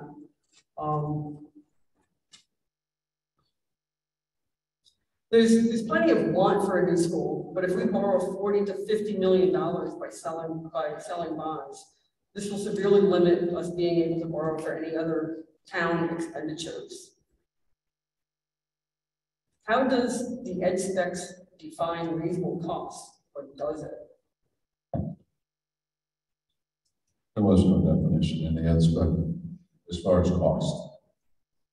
That's what we're doing as a committee, is trying to determine what the cost is, and before that, actually defining what a pre-K through 8 school would consist of, and applying current construction costs to the square footage involved in such a building, such a facility, whether it be new or whether it be a reconfiguration of what we currently have. So it doesn't care about cost, it cares about education facility, but not the cost. We're doing what we were judged to do. I understand, okay, I'm just pointing that out. I think that was a rhetorical statement kind of on your part. Indeed. I just heard a mention of 2 to 3 wells could be put in, and this is going to lower the water table for residents. Wells could run out of water, they could need to drill deeper. This is considered an R80 residential, correct? And when is the vote or the process for that? I mean, I recall what we went through for the warehouse. What's the information on the R80? I'm sorry, repeat that, Lynn? Go ahead. There would be a separate process if this is approved by the voters and moved forward by the board of selectmen, et cetera, the referendum passes, that would go before the planning and zoning commission.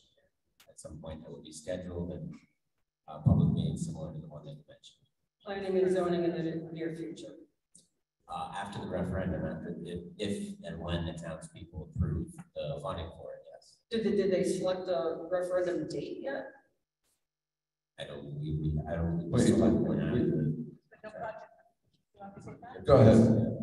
Erica's worked very carefully with the schedule. So this committee has outlined a time frame, but a referendum has not been called. And a referendum has not been called because no project has been referred from the school building committee to the board of selectmen. At that time, then a process will begin that would choose a date for referendum. Okay, thank you.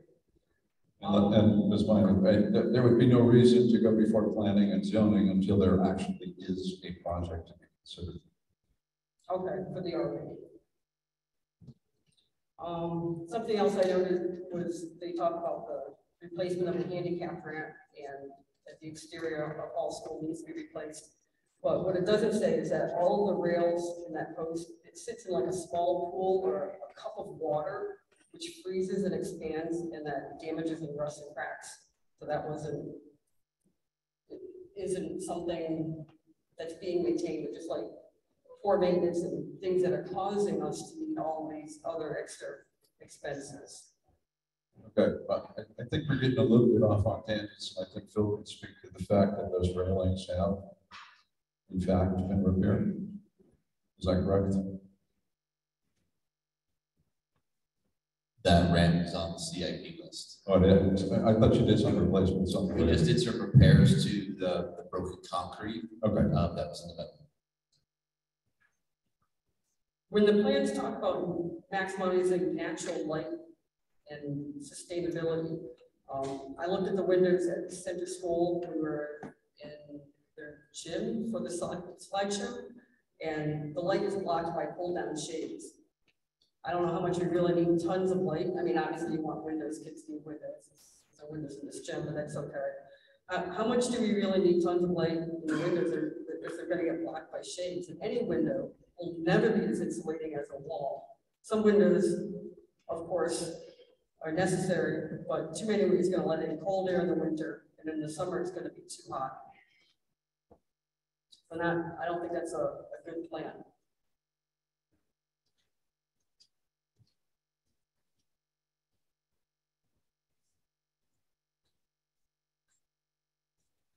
You pretty much sum things up. I hope. Thank you, yeah. Thanks. Thank you very much. Moving on. Lisa, we got one online? Very good. Steph Summers, please. Thank you. I'm Steph Summers from 4Y Road. I serve on the Board of Finance, but I'm here to speak as just one citizen with a strong interest in equipping the 21st century learners in town with the best education we can offer. My son, born in 2000, is a product of the local schools, but whether I have a kid in school or not, I view our mission as a social contract in a free society to educate our youngest citizens and give them the best shot we can give them. Now, for the first time since I came here 26 years ago, I feel energy in the air for actively facing our crumbling and outdated schools. We have a group of committed citizens with a variety of skills delving into the weeds of splicing two schools, one 100 years old and one 70 years old, into a K-8 to harvest some ongoing savings while we also update the educational environment. I was on the school board several years ago. Erica mentioned when we reviewed an in-depth study on multiple school options for Willington. After a lot of study and deliberation, the board voted unanimously to recommend a new K-8 school for Willington, and I support that now. I want to see a new K-8 school with a cheery, light-filled, flexible environment where our kids can thrive all day and where our teachers, yes, always the #1 resource in the schools, are inspired to enliven content and create new avenues into knowledge for everyone. I want to see science classes with updated technology and outdoor learning opportunities. I want to see playing fields that can accommodate boys and girls teams equally, thank you, Title IX, on a site with room for growth. I want to see a cafeteria with natural light and school events and town meetings with good acoustics and sight lines, and where seating isn't limited to aging bleachers.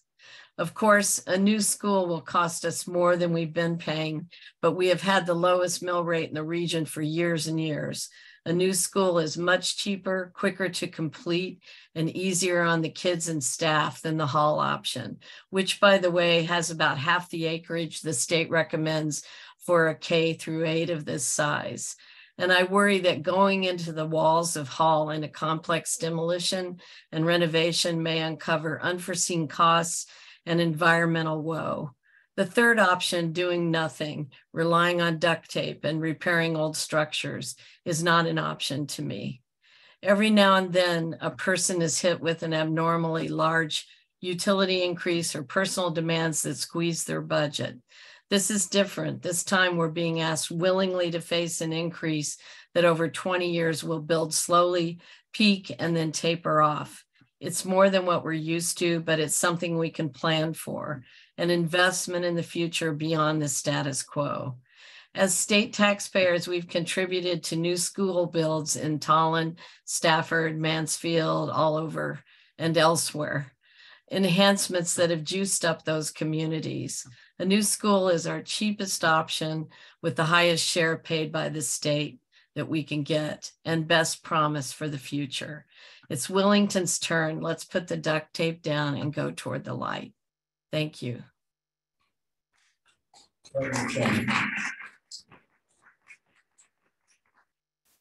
Lisa. Good evening. My name is Lisa Eaton and I live at 38 Timber Lane. And the first thing I want to say is thank you to all of you because I know that this has taken hundreds of hours and in some cases thousands of hours of commitment to put into this committee. And I've spent a lot of time, I've watched almost all the videos, I've read all the minutes, I've read all the materials that you have provided. And although I might not have agreed with everything everyone has said, there's no question that in order to be on a committee like this, you have to love the town. And so I have the utmost respect for that. And so thank you.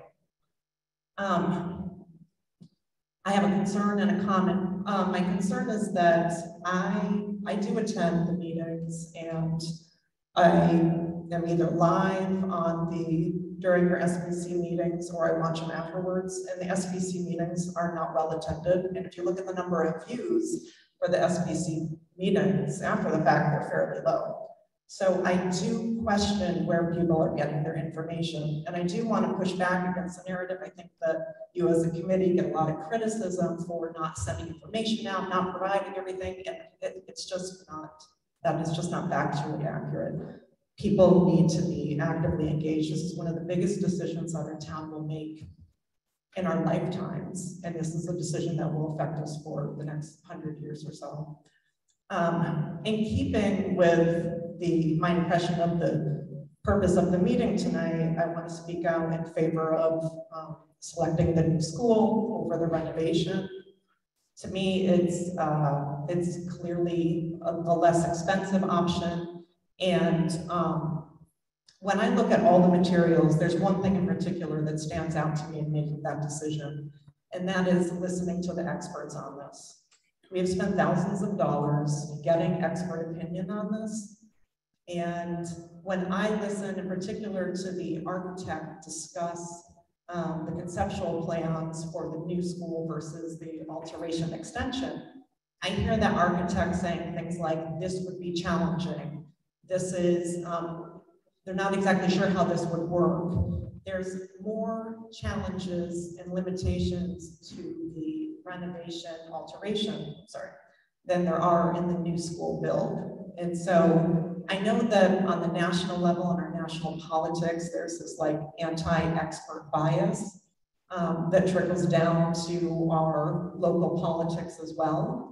And we're certainly not going to solve that problem tonight, but there are times when you can kind of ignore this anti-expert bias, and there's times when it's really important, and it's really important when we make a $60 million decision. So when you meet on February 1st to make your decision, I just ask that you really keep what weighs the most is what we've heard from our experts who we've hired. Thank you. Thank you. Alan Myers, followed by Zephyr Hussain. Hi, Alan Ayers, 38 Timber Lane, been a resident for about 10 years. My understanding is we're coming here to tell you, which option we'd like to choose, so you guys have that information going forward on February 1st.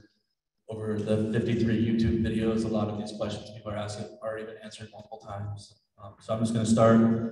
I'm in favor of a new school, and some of the reasons why I support that. I was a union mason for 12 to 15 years. worked for big companies like Dexter, Connecticut Masons, worked on multiple school projects. I never worked on a restoration project that went smoothly at all. Nothing works like you think it's gonna work. You know, bricks in 1920 and bricks now are different. It's just, stuff doesn't line up. It's not gonna work like everyone thinks. It's very difficult. There's a lot of challenges.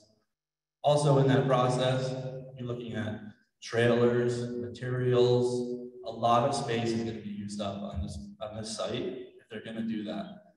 My kids just got through the COVID years. My son's gonna be moving on. My daughter's gonna be moving to hall school.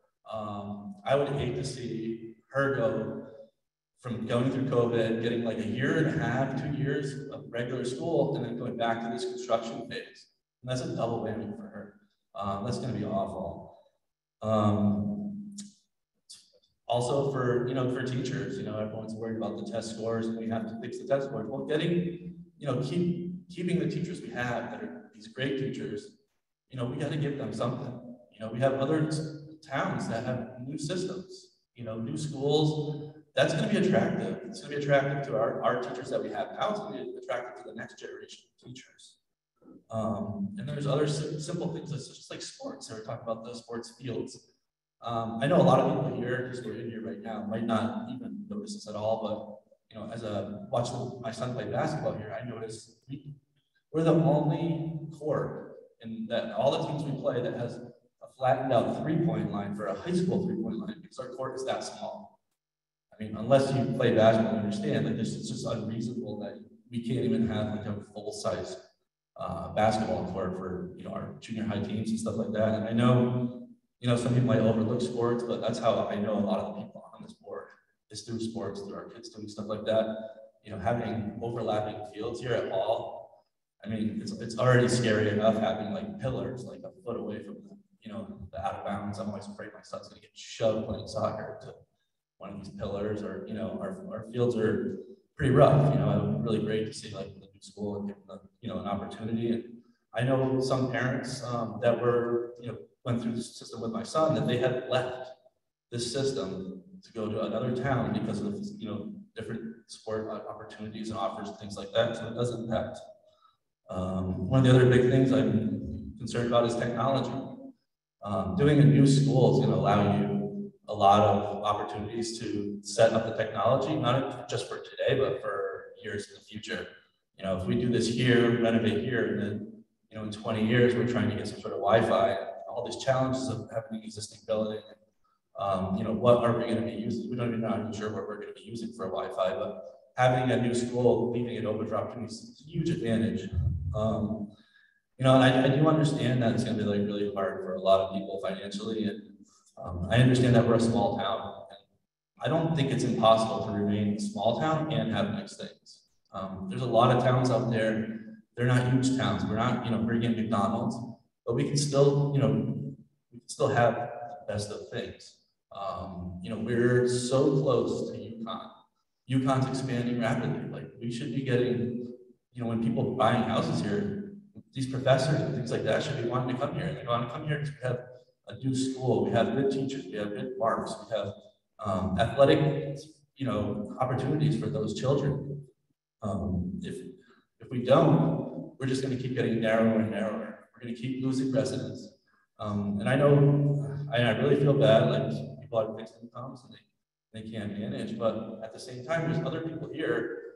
If we don't build a new school or we don't, do the hall school option or any of these options, we just repair. Some other people are going to leave too. Some people on the higher end might leave, and that's not going to help those seniors either, because then they're going to have to end up picking up a bigger end of the burden on whatever we decide to do. So I just want to let you know that I recommend a new school, and I hope that's what you guys do on February 1st. Thank you.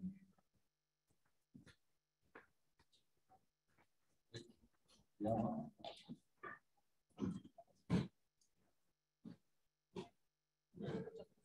Deborah, do you mind we'll take the person on the line first? Who do we have? Hi, Melissa McKinnon, 63 Lucian Road. Can you hear me? Yes, we can. Okay, thank you. I just wanted to say that I have lived in town for 17 years.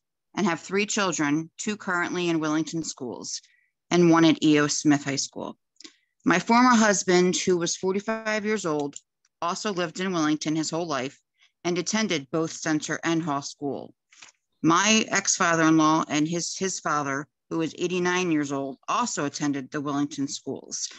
So it just goes to show how old, obviously, the schools are.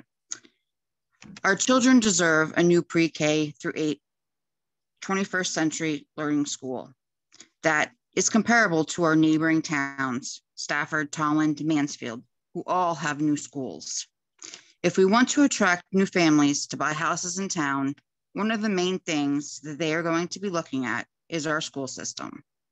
I understand that if a new school is built, the tax increases will be a difficult burden to some families, but I believe it's time to put our children first.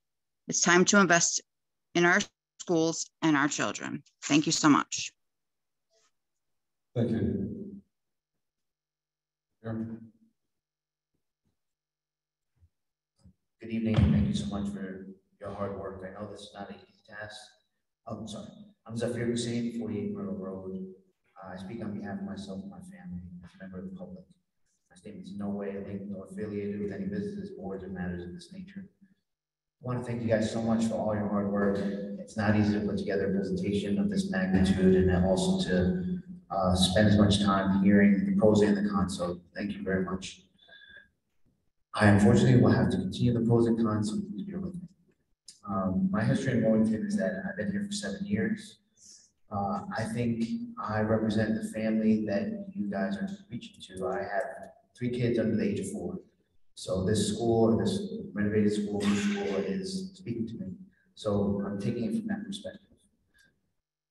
I want to echo what somebody else said, which is, what is the town? What is the vision of this town? Because we need to really have a comprehensive plan, not just of the school, but where we plan on taking our town in the future. This is one of the steps. This school is one of those steps. I think this burden that the committee has presented is too much to bear for the citizens of Willington. The approved budget of the 2021-2022, our small town had an annual budget of 18.5 million. 8.9 million, nearly 50% of this budget is allocated to K-8 education.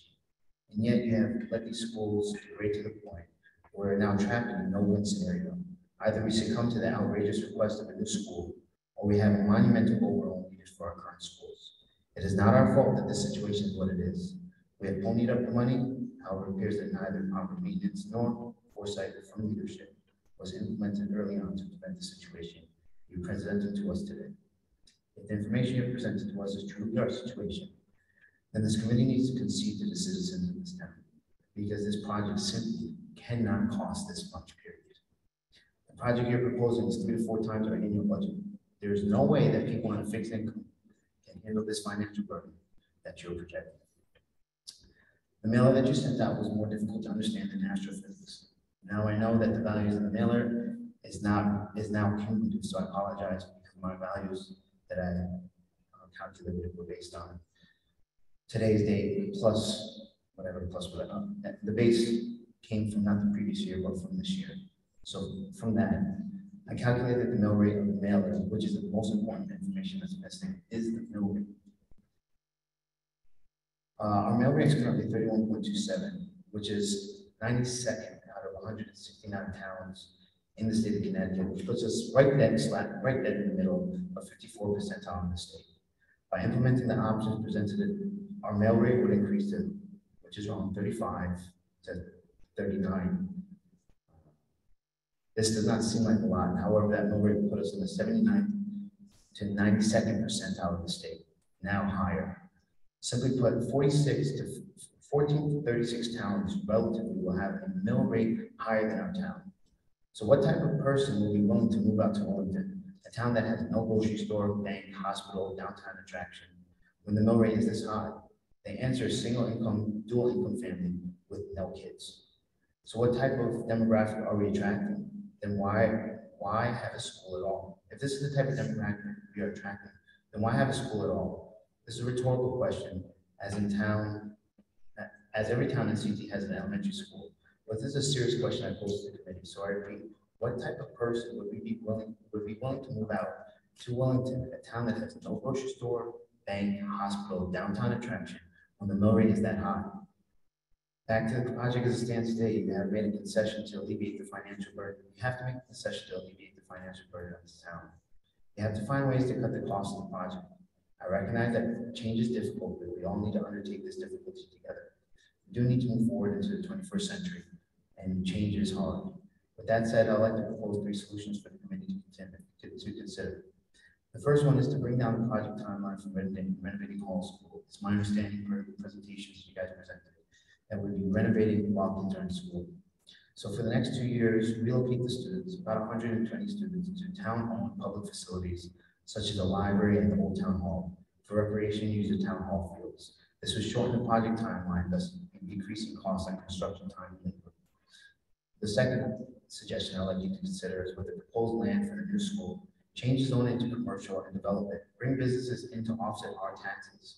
Bring in a hospital, grocery store, community space for all of us to use, not just those that are senior and other attractions of this nature. This will draw that type of demographic that will embrace the school we're trying to build for this town. The third one is change the regulations so we can have non-blood related occupants within our ADUs, accessory development units, also known as in-law suites. These tenants would provide an additional source of income to offset future financial burdens of the school and whatever economic disasters we need to see in the future. I know that these are some of the suggestions I made. It's not the charge of the committee, but I do want to bring them forward. So unless we're able to cut the cost, I truly don't believe that this is a project that we can go forward with. Thank you. Thank you.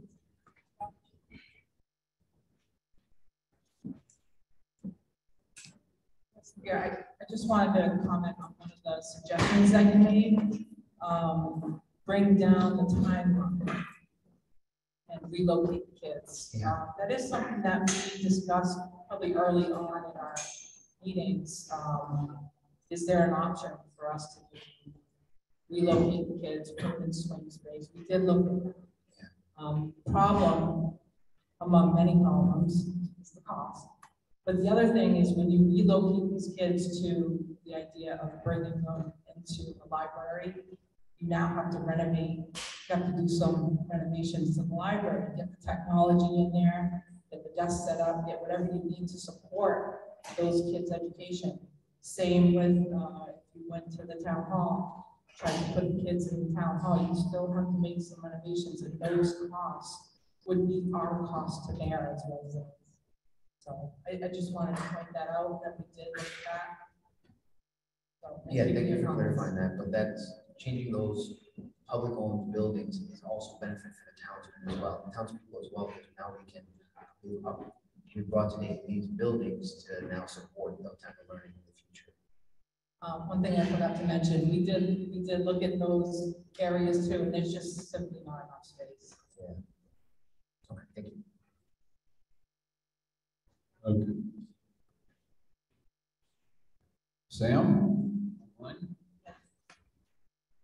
Welcome. Your name and address, please. Hi, can you hear me? We can hear you. Okay, so my name's Samantha Sperry. I live on 73 Lucian Road, and I have a couple comments that I want to make. Let me just pull up, I have it on a list on my phone. One thing that I wanted to mention was a comment that keeps being made is that we are looking at how much reimbursement we're potentially going to get from the state versus how much we're spending. And I don't think that that's something that's fiscally very wise to do. It's not, it's like, okay, I'm going to go out and buy an $80,000 car because I'm getting this much back, instead of looking at, well, you're spending more to potentially save some. So I don't think that that's something that is a valid point, looking at it from a financial point of view. I also understand I liked a lot of what the last guy had to say, and I can also understand, being in the construction industry, what the gentleman had to say about being a former Mason, I'm also in the construction industry. And with any project, even a new project, the engineers, they're going to miss something. There's going to be RFIs, which is request for information, which usually turns into change orders, which is going to increase the cost of the project. I understand that there's some contingencies put in place and some potential speculated inflation, but I agree with what other people have said, that that's not really a realistic number. There's no way to know how much something's going to cost until it's done. I have a 1-year-old son at home as well, so I just started paying attention to some of these things in preparation for my son to be entering the school system. I grew up in Ashford, where they do have a pre-K through 8th school. And as far as if that is a possibility of that happening, there was never an issue with the younger kids being around the older kids. The engineers and architects would design it in such a way that it would probably be in completely different wings. There was never an issue on the bus. I'm 32 years old, so it wasn't that long ago that, I mean, maybe for some people might think, okay, well, that was, 25 years ago, but that was never an issue. Another comment that I wanted to make was, now that we went through COVID, I think a lot of people really saw the impact that teachers have on our children. And I understand I have a 1-year-old and I didn't necessarily experience that yet, but I don't think that infrastructure and technology make the teachers, if anything, our kids these days are relying too much on technology. And I know that we have to keep up with the times, but I think we're in a society where we're comparing ourselves to other people and debt has become normalized. And I don't think it's normal, especially for a town of our size and for the type of people that are in our town. I'm not going to call people poor, but we do have to be understanding of what our town is and who makes up our town. And I think that it is interesting if we do have a committee who says like, hey, what's the plan for Willington? We just turned down the warehouse, but we can't have our cake and eat it too. How are we going to get families to come to town? How are we going to do we want more families to come to town? Because with families, it's expensive to pay for those families to be here, to provide services. How do we get smaller businesses to come to our town? There's development coming. Like I said, I live on Lucian, so I would be in between the potential new school. The traffic has already increased substantially from even down Old South Willington. The kids are ripping it up with the dirt bikes ever since that there's a house been built where the dunes are, if anybody knows what I'm talking about. But now on the other side of town, they're developing that, and we're right next to UConn. What else did I want to say? Steph also had made a comment that she had mentioned every now and then people are going to face an increase in utility costs, and I don't think that's something that is accurate to say. I mean, I just found an old electric bill that I had from last year where I was paying 6 cents a kilowatt from Eversource. Now it's 25 cents, unless you shop around and maybe you can get lucky and pay 14 cents. And I think that with the green movement, not to go out on a rant, but it's not going to go down. It's going to increase or stay the same. It's not just randomly that people are going to be paying $6 a gallon for oil. It's not just randomly that people are going to be paying 25 cents a kilowatt for power. So I think these are all things to consider. I'm kind of torn between, I understand we want what's best for our children, but maybe we should consider taking some of that money and increasing salaries for the teachers who are impacting our children, not making sure we're competing with Mansfield. We're never going to compete with Mansfield. We're two completely different towns. We're never going to compete with Tolland. We're two completely different towns. So those are just some comments I wanted to make. I'm kind of on board with just fixing what we have, and maybe I'm old school that way, but I don't think getting into a bunch of debt. I mean, this debt isn't even counting all the road work and infrastructure. We just paid for that software that Troy's been using for the department, or he hasn't been doing it, but for the Department of Public Works, all the roads that need to be fixed. That's not included in the mill rate. All the CIP things that are coming to fruition or potentially, that's not included in the potential mill rate. I mean, it's just, we want to figure out, and I don't know how, because there's so many different people and so many different opinions. I understand that it's a double-edged sword, that, you know, we want to fix these issues and we have issues, but nobody wants to pay taxes. I get it. And I understand that's really hard. And I do want to be positive and commend there's a lot of different moving parts involved with this. So I just want to say thank you guys, and thank you for allowing us to voice our opinion on this. Thank you for your comments. Okay, next on the list, Elena Testa, and unless someone pops up online, Bill Vanel. Testa, 11 Meadow Lane. Well, I would like to make a couple points. I'm not going to touch technical questions, which were covered already, which were covered very well, the technical questions here, so I don't want to repeat anything. I would like to talk from the side of the family who is, thank you Lord, standing very well financially in this town. My family can easily afford this increase in taxes. My children never used public schools. For the reasons, because it was not enough what we wanted to give to our children. My oldest daughter, our oldest daughter now graduating UConn, excellent. He's the youngest, he's in private school, he's in national sports, national level competitive sports. Not because Willington system gave it to them, but because we wanted it for our children and we were able financially to give it to them. But I never asked, I would never ever would like my children to participate in expensive sports or attend some schools when the old people would not have food at their table. Never ever, because that's not a blessing. We cannot bless children or some part of population, let it be 5,000 we are blessing, and sacrificing 100 people, taking the food from their tables. That's not the blessing. Please, I want you to look at it, not from the technical points, but from the points of love. How can we say that these are more important than 70 years old? How can we do that? Then what's the value of our society? That's my number one point. And my number 2 points, which was touched already, but I wanted to cover it. I know most of the people on this board, and they have a high respect, literally a high respect to people on this board. And I don't know who is responsible for these 2 flyers which we received. The cost, the estimated cost, as Dana Cook mentioned before, so I'm very happy that she mentioned it. I wanted to talk about it.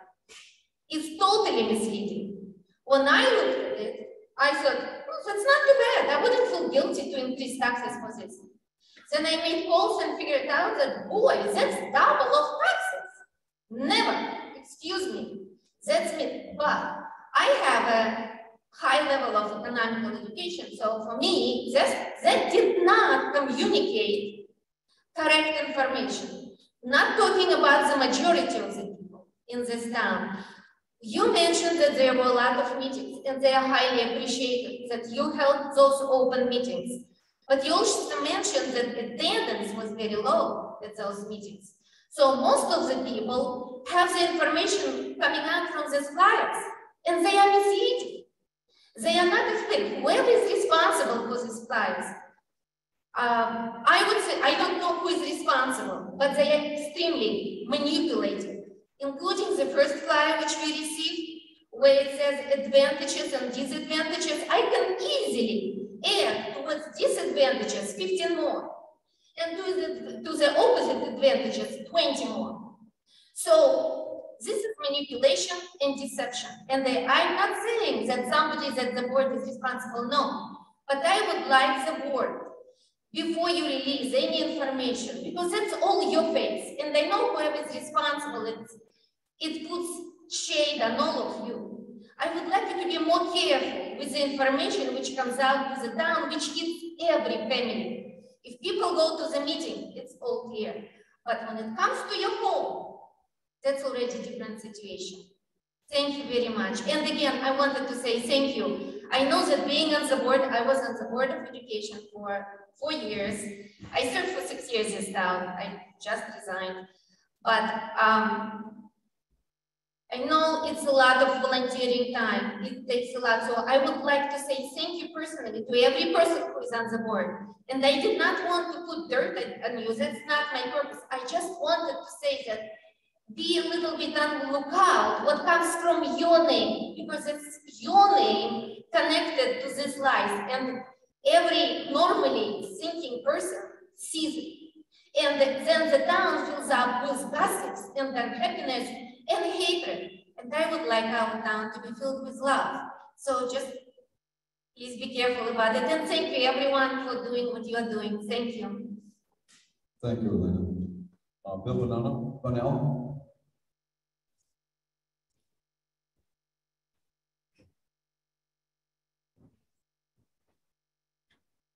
Good evening. I'm Bill Bonnell, 12 Railroad Road. Thank you very much for the effort that this committee puts into this huge project. I appreciate it. I have a couple of questions. I'm wondering why the percentage of reimbursement changes so much between when we use an auditorium and not an auditorium. It seems to vary by a significant percentage. It almost seems like we're being penalized for adding the auditorium. And in actuality, we are. Mr. Stevens could talk a little bit in more depth about how the percentage of reimbursement is calculated.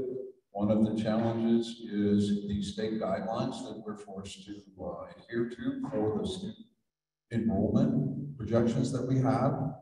And some of the core facilities that come with any school, things like a cafeteria, back of the house and stuff, is kind of fixed, no matter what your student population is.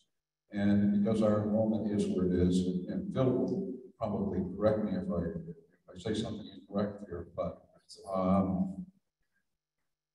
they will allow an auditorium for half the student population.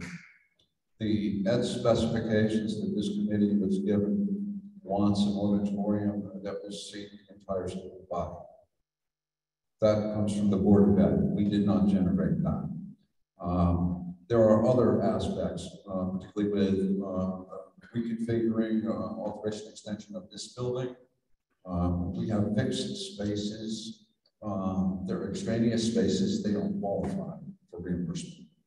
And the state has this rather convoluted laundry list of items that don't qualify for reimbursement, and the fact that we've exceeded the square footage that their guidelines say for our school, we get penalized on the reimbursement percentage. And I hope my explanation makes sense to you.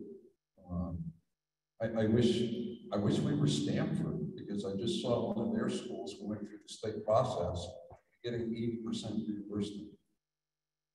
But Willington doesn't rate with this. So I hope that helps a little bit.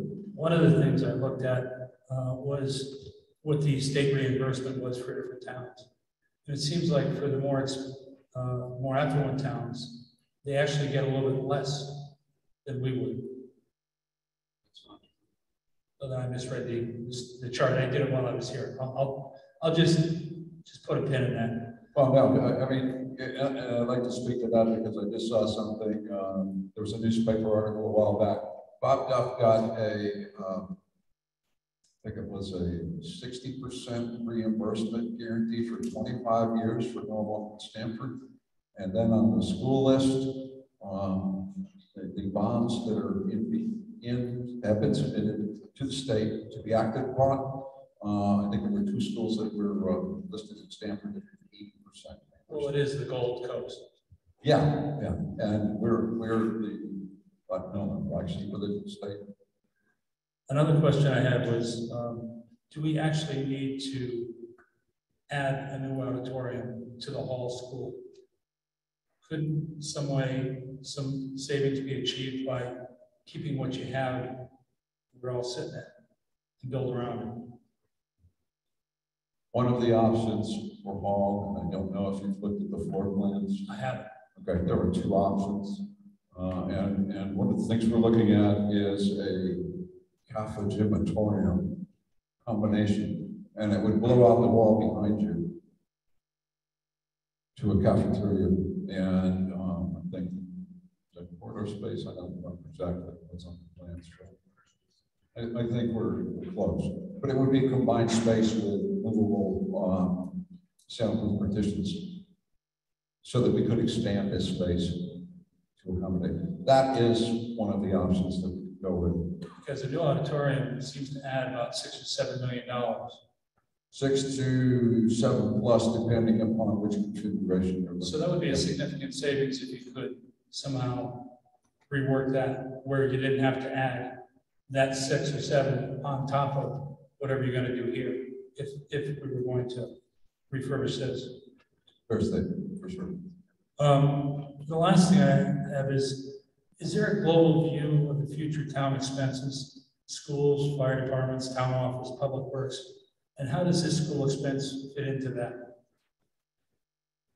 I'm going to ask Ms. Mashinsky to tackle that one. It's a very good question. It is a good question. I think it's a question that has been asked for many years. We can speak to the last 13 years. I've been either a member of the Board of Education or as your first select woman. And I think we can address that. We even addressed that repeatedly. The both fire departments would like either a new fire department or an addition based on their needs. There's an obvious need to repair roads and maintain those roads. And our schools need to be in the comprehensive plan, but we don't have one. CIP has been discussing for many years, and we have in the Board of Selectmen to have a longer range view than just a 5-year capital improvement plan, because we can see it's not enough, right? But at some point, all of those things are going to culminate with increased costs. I mean, we're scrimping to buy a new truck for public works, right? That was a big deal a month or two ago. So if we're looking at scrimping for $100,000, $200,000 here or there, we've got to take a much more practiced eye looking at what this is going to add to our other expenses, that we have so many older infrastructure, your town office building, sewer repairs, septic repairs for the town office building, $150,000. And I know that some of that money is grant money, but we're going through a lot of money. And I'm wondering just how this long range effect is going to be on the overall, the global economy for the town, because there's a lot of other good points brought up here. There's a lot of senior people. There's a lot of people that are below some of the economic, vibrancy points in the economy that live in this town.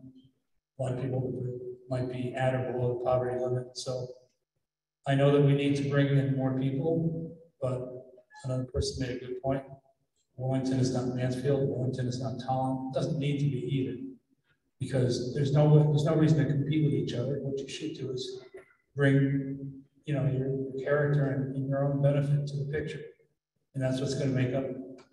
That's what makes up the beauty of this whole region, this whole county. And I agree with that. So what I want people to know is this committee isn't working in a direction of trying to be Tallinn or trying to be Mansfield. That this particular project is culminated from a discussion of how do we handle increasing operating costs in 2 buildings with a decreasing enrollment at the time. And that's, we're faced with how do we handle 2 aging buildings? And as a town, we have deferred maintenance, deferred spending on many things, road maintenance, school maintenance, all of our infrastructure. And we need to address them. We can't do them all. The reality is, we'll hear people say that a center school will become a town hall. That's great. Is that something we can afford? Is that something that's been decided? The answer is no. Would it be nice use of that building? Absolutely. Do we know if we can afford that now? The answer is we don't know. And we don't know if that's what the town wants yet. That's a bigger discussion to have. And that discussion we had when we know what we're doing with our schools and what is available to the town. But just because someone might say they want it or that it could be used doesn't mean that the town And townspeople have this choice, whether it's this choice or repurposing a school, all of those dollars are gonna come back to a vote of the townspeople. So make no mistake, you're sharing your opinions so that this committee can make a vote on which project to send a referendum, and then you get to vote. So the ultimate decision is going to be on every single taxpayer in this town. Great, and I apologize if it sounded like I was attributing the comparisons to other towns to your committee. I wasn't. I was thinking of what I had heard for comments previously in this meeting. And no, I didn't take it that way. I just wanted okay, I just wanted everyone to be sure that they understood. We're certainly not trying to sure. be in the Mansfield. I appreciate that. Thank you very much for your time. Thank you. Melanie, let's go.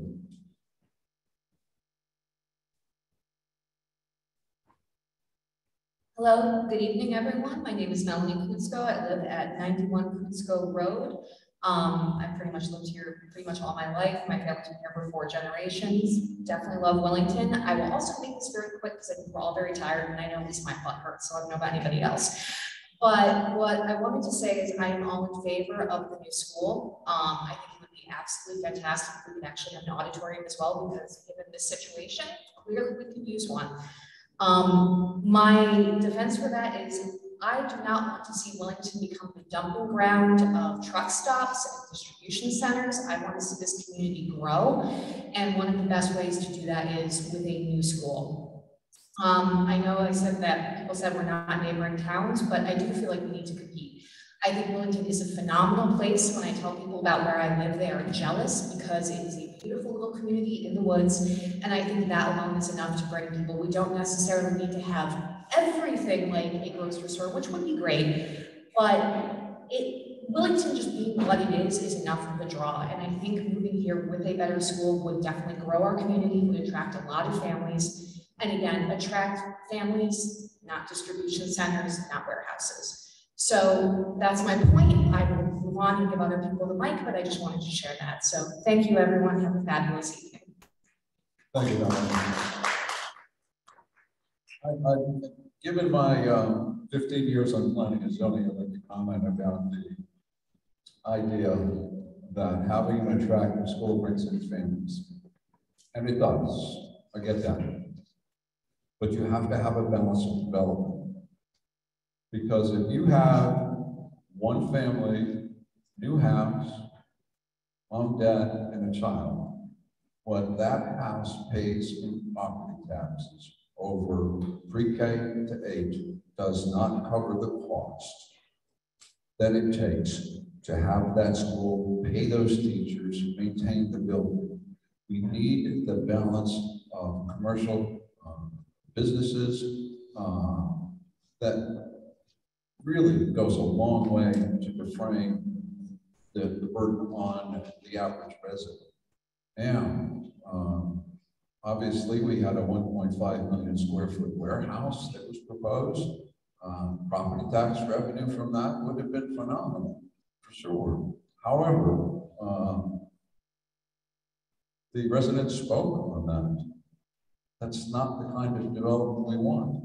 But if we don't have the balance, it makes it very, very difficult to support the kind of school that we would like to have without really burdening our residents. And I wanted to add that thought, just so people understand that residential development is not necessarily beneficial to a school system. I'm not saying people should move here, that's not what I'm coming from. I'm just coming from the perspective of the tax revenue generated from that. And we can move on to Charles Kearns.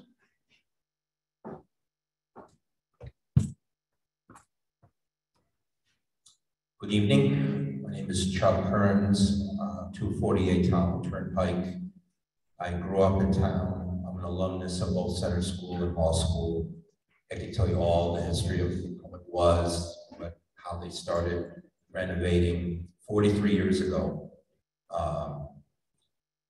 But I'm coming from the aspect of a property owner, taxpayer. I've listened to a lot of good points, counterpoints, but I think with the decreasing student enrollment, I think to use up land for a school, and especially in an area where traffic is very dangerous coming out of Attic, I'm always nervous trying to make a left-hand turn into River Road because of cars speeding on 32 and with school buses going in and out. That kind of concerns me. I know a traffic study is going to be done, but I can tell you it's a very dangerous intersection. That, the increased mill rate taxes, with the way the economy is now, with increasing electric prices, gas prices, with no light at the end of the tunnel when it's going to come down. There's just too many things, too many webs, quicksand, to even consider either one of these two projects. And like I said at a last meeting, I think we should just scrap it and look at the two existing buildings, because there is no real plan on what to do with Center School. There's been talk of it, but I think there should be a full plan if there's new schools to be built. Center School, the main building was built 70 years ago. The renovation was done back in 1980. This new school, proposed new school, is supposed to be finished by 2026. So you add 43 years to that, that would be about 2069, 2070. Most of us will not be here, but the people that will be here will have to deal with the same situation as what we're dealing with right now. Buildings will deteriorate, buildings will have to be renovated. It's just the cycle. I think that we have a working building that may need some TLC. We'll always need some TLC over a 40-year period. I hate to see land wasted. I hate to see taxes going up. And I don't feel that either project is going to give us, quote unquote, the most bang for the buck. I think the two options really should be scrapped. And I think we should look at actual repairs. And then my understanding with the roof project that was dealt with a few years ago, that there was a state reimbursement offer, but because the decision wasn't made fast enough or something to that effect, the state pulled their offer. Maybe if there was some negotiations with the state to see if they could reimburse us for roof repairs and other things that need to be repaired and keep the two buildings as it is. I think that could be a viable option if you work it right. Thank you. Thank you.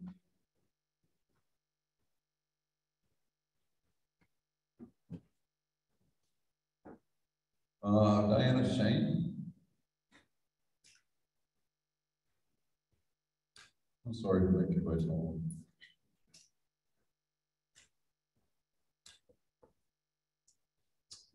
I'm Diana Shane, 241 Jared Sparks Road. And I do want to say that I was misled by the amount of the property tax increases, but the way it sounds, like in the example of if your current price is $3,100 and then you add all those amounts, it'll go up 1,000, which is about 33%. So I don't quite get the doubling of property taxes. But the other thing I think that's missing from the analysis is the investments that would have to be done in the schools. You know, the mill rate may go up because of, if we just stay in the two schools as they are, there's going to be costs that are going to happen. We saw that $19 million or so. Maybe we, have to figure out how to spend that if that would happen, but something would have to be spent. So there will be a mill rate. There could be a mill rate increase even if we didn't go with the new combined school alternative. That's a key thing people need to know. It's not like it's going to stay the same or it'll go up.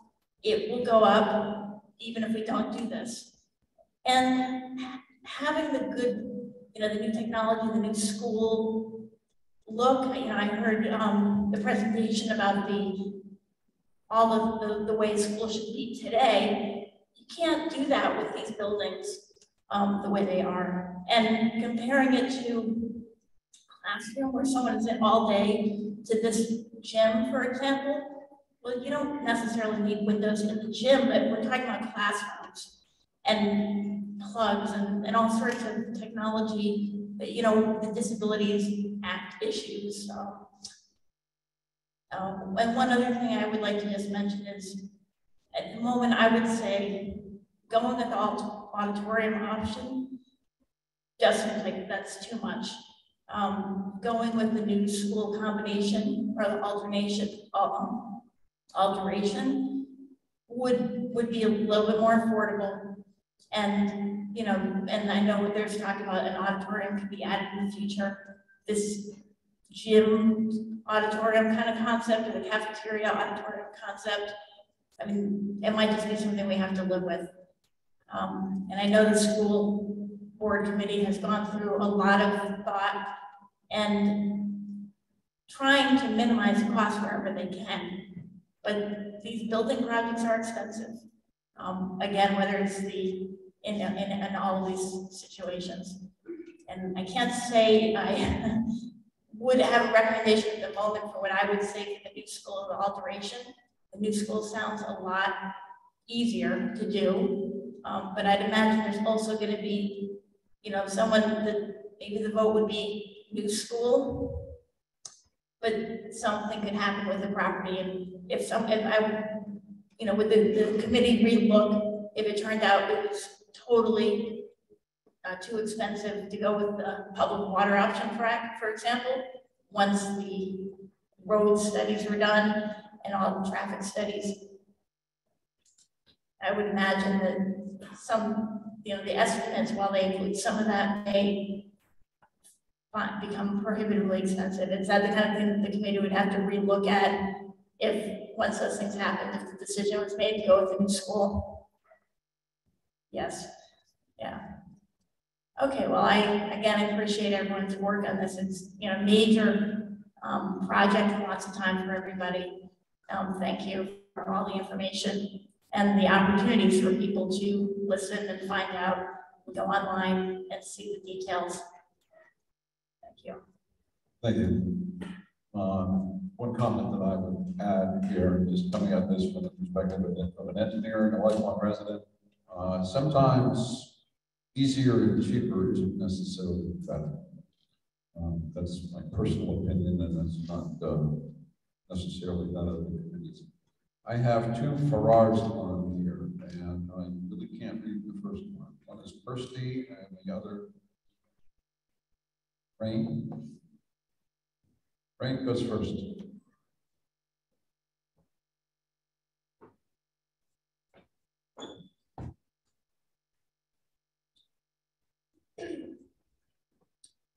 Rain Farrar, 22 Angela Lane. I would like to make a few different points here as someone who's attended Willington schools my entire life. And I say with full confidence that it is definitely time for a new school. I remember having to put trash bins on our desks or on the floor next to us to catch the leaks from the ceiling, or having to avoid permanent stains in the carpets that have been there for years in all of the hallways. The school is very old and very run down, and it is simply impractical to fix up this school and keep using it. A new school may be hard on some of the Willington taxpayers, but overall it is so much more beneficial to all of us and the kids who go to Willington schools to build a new school. Thank you. Thank you.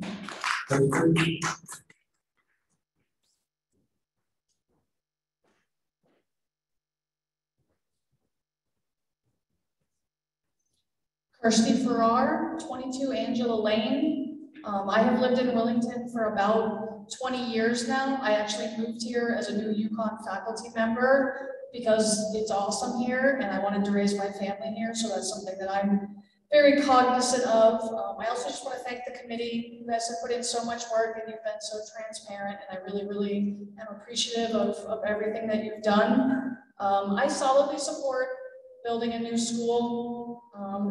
To Rain's point, these facilities really need a lot of work, and I strongly suspect that if we were to start digging into the walls here at Hall School, we would find a lot more work that we don't even know about. You know, we've got roof leaks, we've got the girls' locker room being useless frequently because of sewage backups and things like that, constant HVAC repairs that are needed.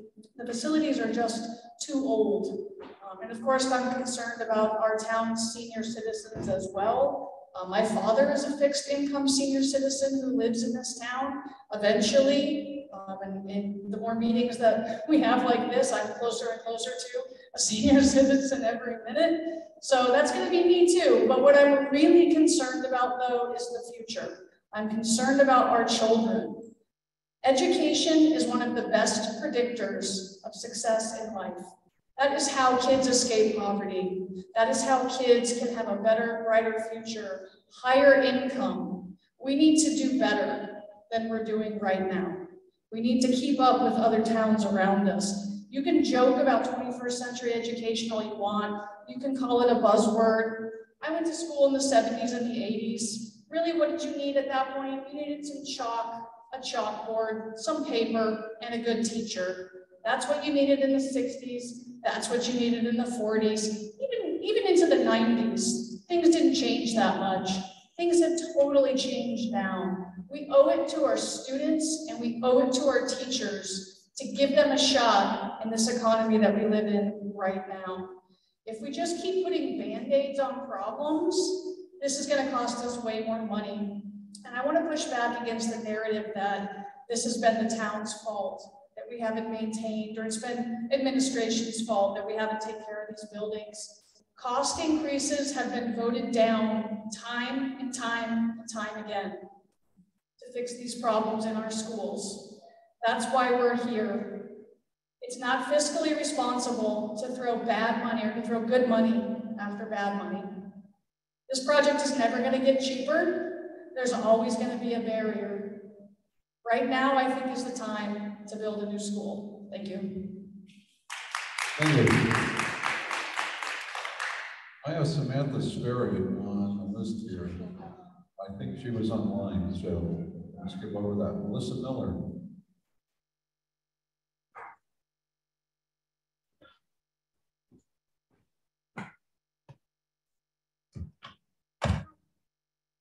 Melissa Miller, I live at 55 Mahoney Road. First of all, I just want to say thank you very much for the committee for all the hard work and our town employees who have worked diligently to put this together. But most of my concerns about traffic, that's been huge. I've talked about it at many town meetings. I was involved with both truck stops for I don't know how many years, but that was always a big concern for me. And that area is so dangerous, just pulling a car out of there, never mind trying to pull school buses out of there. That's one of my concerns about a new school. A new school isn't gonna produce better teachers. It's not gonna produce better test scores. We need to pay our teachers more. I feel that if we do a new school, we're not gonna be able to pay our teachers more, and we're still not gonna be able to compete. Just wanna touch a little bit on that flyer. I too felt that it was very disingenuous and very misleading. Per Realtor.com, the median listing of a home in the Willington area as of December 2022 was $349,900, and Zillow has it listed at $315,407. Yes, it is median, but I don't understand why that card came out with those figures without doing kind of a low range, medium, and high to kind of give taxpayers a better idea of what the increase might actually be. So I kind of just felt that it was a little misleading. Yes, we know that a lot of people don't show up to these meetings, and it's not that they don't care. A lot of people work 2 jobs like myself. I do take the time to listen online, and I'm very grateful that our town has continued to allow the online options for most meetings. It's very helpful, even if the sound isn't always the best. You know, I heard a lady talking at the town dump to someone else, and, you know, I'm trying not to, you know, I try to mind my own business. But the lady was pretty rude to the person, and she was like, well, if you don't want tax increases, you should just move out of this town. Well, a lot of people don't have that option. A lot of people don't have the ability to work, especially elderly people or people that are limited. Please make sure you take into consideration that a lot of people in this town are dealing with crumbling foundations, which is a massive burden on them. And then adding a new school is going to put so much burden. so much more burden on them, not just the people that can't really afford it, but those people. You know, I'd like to see more small businesses come to town. I'd like to see our town get together and try to encourage a new guy to come. A local gym, a small grocery store. We really need to get together as a town because, like Ralph was saying, we can't fix it just by people moving here. People moving here isn't going to provide enough money. It's those small businesses that we really need. Also, we don't want to be strapping our children with massive debt to keep up with the Joneses. Everybody talks about competing. Yes, we do need to compete. But if we can't afford to pay our teachers because our taxes are so high and people are going to move out, what advantage did that really do? My final point is, has anybody discussed with the folks that are in charge of the trust, what impact will it have on them if we decide to go with a new school? When we give that back to them, what's going to happen with Hall School, and will they be able to afford it? Thank you. Thank you. Donald Barza. After that, Brendan Ayers there. Donald Perzak, 70 Trask Road, Willington. I want to thank you for hosting us tonight. I just want to say that after looking at the demographics change over the last 30 years, Willington has actually lost population. And I was wondering why are we thinking about building a new school when we've lost population? I went to this school, my father went to this school, my 3 children went to this school. You cannot build a school as good as this today. It's one of the best built schools that I can think of. It's served the town of Willington very well. You can go across the river to Tolland, to the Birchwood Middle School. That was a $50 million project that had to be destroyed and rebuilt again. A modern school, and things like that happen. This is a known entity. We're on the verge of a recession, and why would we embark on a major spending spree like this? It doesn't make any sense. People are getting laid off right and left from their jobs. Why would this be on the table? I'm all for maintaining, modernizing, keeping up, but it's so wasteful to take 2 buildings and just toss them aside when they are valuable and they should be maintained, modernized, and keep up with the times. That's what needs to happen. It's a very good school, and I just don't see that it needs to be tossed aside. And the Hall Foundation, the Hall family was very forward thinking when they set this aside for the use of the town. And I think it's a travesty to throw that aside and disregard it. Thank you. Thank you, Don. Brendan Ayers. Hello, my name is Brendan Ayers. I live at 38 Timber Lane, and I want to talk about why we should build a new school, because this school is very run down and has had a lot of troubles. As people have been talking about, there's leaking in the ceilings, and a lot of the bathrooms have to get work done a lot on because they keep on breaking. Our school doesn't have a baseball field, and they have to take a bus to River Road to play there. And I feel like that's an issue because they should be able to play here at their own school. Also, I feel like we need a new school because it's the cheapest option, and we need better education because our school's test scores haven't been this low in decades, and making people move around just after COVID could make it even worse. And I don't think that's sustainable for the education. Thank you.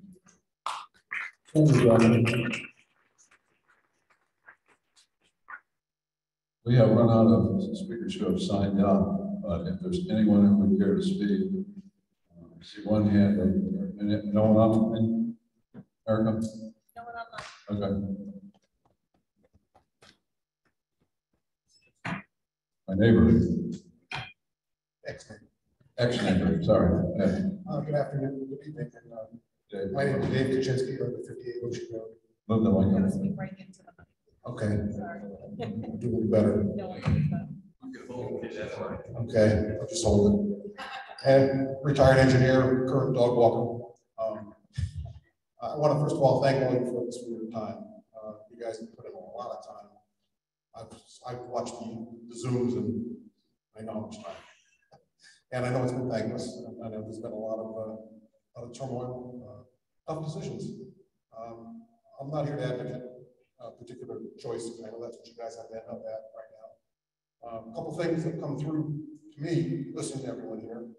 And the very first one is that I think your charge was flawed from the beginning. It sounds to me like folks want more information about the total costs as opposed to just the project itself. It's come through very clear to me that people are concerned that they're not seeing the whole picture. That's the elephant in the room, of course, is the cost. Everyone knows that. Who doesn't want better facilities for their kids to be educated in? I think we all want that. It's a case of how do you deal with paying for it. I think you have to include the plans what to do. If you go new, you have to include plans to address the old buildings. I'm married to a 30-year retired teacher, and she taught in the Borough School in Stafford and also quit. Take a ride by Hyde Park or take a ride up Prospect Street and you'll see what happens. If you don't address that up front, because once you let that slip, no one wants to go back and spend any more money for it. It's too late. And you're forced trying to sell it, it just sits. So that's one of my concerns. I guess it's important also to consider what's going to happen to the people that are on fixed incomes. I think Mrs. Gravani, she had all the data on people's wages and stuff in this town, and it was very accurate because I looked it up myself. It's not a case of whether you have a $100,000 assessment. It's a case of your ability to pay, and that's really what it's all about here. And some folks are, depending on your address, you're on National Lane or over this off Batty Road there. You're probably better positioned to pay than some folks. But not everybody lives there. Nobody has those incomes. Average income in Willington is probably household somewhere around $70,000. And it's pretty tough. What you're presenting here is probably going to hurt more than.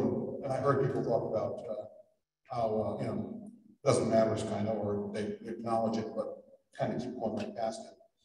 And I don't think you can do that. You have to have, or maybe I don't know, maybe get a little more innovative with the approach that we're taking here. I don't know, somehow to cut out the bite that I'm looking at here for tax reasons. That's really all I have to say. I could wish you luck. I know you have a certain path going on. It's going to result in a recommendation, and there's going to be a referendum. Regardless of whether that's approved or disapproved, I think there's probably going to be a committee of some sort in the future, and maybe you can build on. You've done a lot of work here. You've done a lot of foundation laying. You've got a good handle on some of the costs at least. So maybe there's some hope here. We'll make the other. That's all I'm saying. Thank you, Dave. Anyone else? Otherwise, last call. I don't see any going online. Then I would. I just want to briefly say, I really hope you set this out again with the word cumulative, that this is all, maybe put like a total at the bottom of each column, that they know this tax isn't just the little bits that you see there that is added up. I think that's important because I think there's some say it's deceptive, and I I was deceived when I first saw the numbers as well. And I'm very surprised you don't even have it out there. All right, thank you. Go. Oh, I'm sorry. Just quickly, Mary Kathleen, 6 Marco Road. Thanks for everything you've done. It's been eye-opening to see the whole process. I just wanted to make a suggestion, maybe instead of putting the dollar increase, you express it as a percentage, and then that way it would apply to everyone. You don't have to go through individual scenarios. If you give a link to find out what your assessed value is for your home, you can just figure out what the percentage increase would be. It would be a little bit easier to see, I think. And the other thing I just wanted to mention also, maybe this last gentleman that just spoke, I agree with him wholeheartedly. I think maybe your goal is to come up with something that's going to pass referendum and not something that you can bring to referendum. So just taking all these comments into consideration, you want to be able to get something to pass and not just bring something to a vote. So thank you. Thank you. Committee member that would love to add some closing comments here? If not, I entertain a motion to adjourn and let everybody go home. So I will second. I move second. All in favor?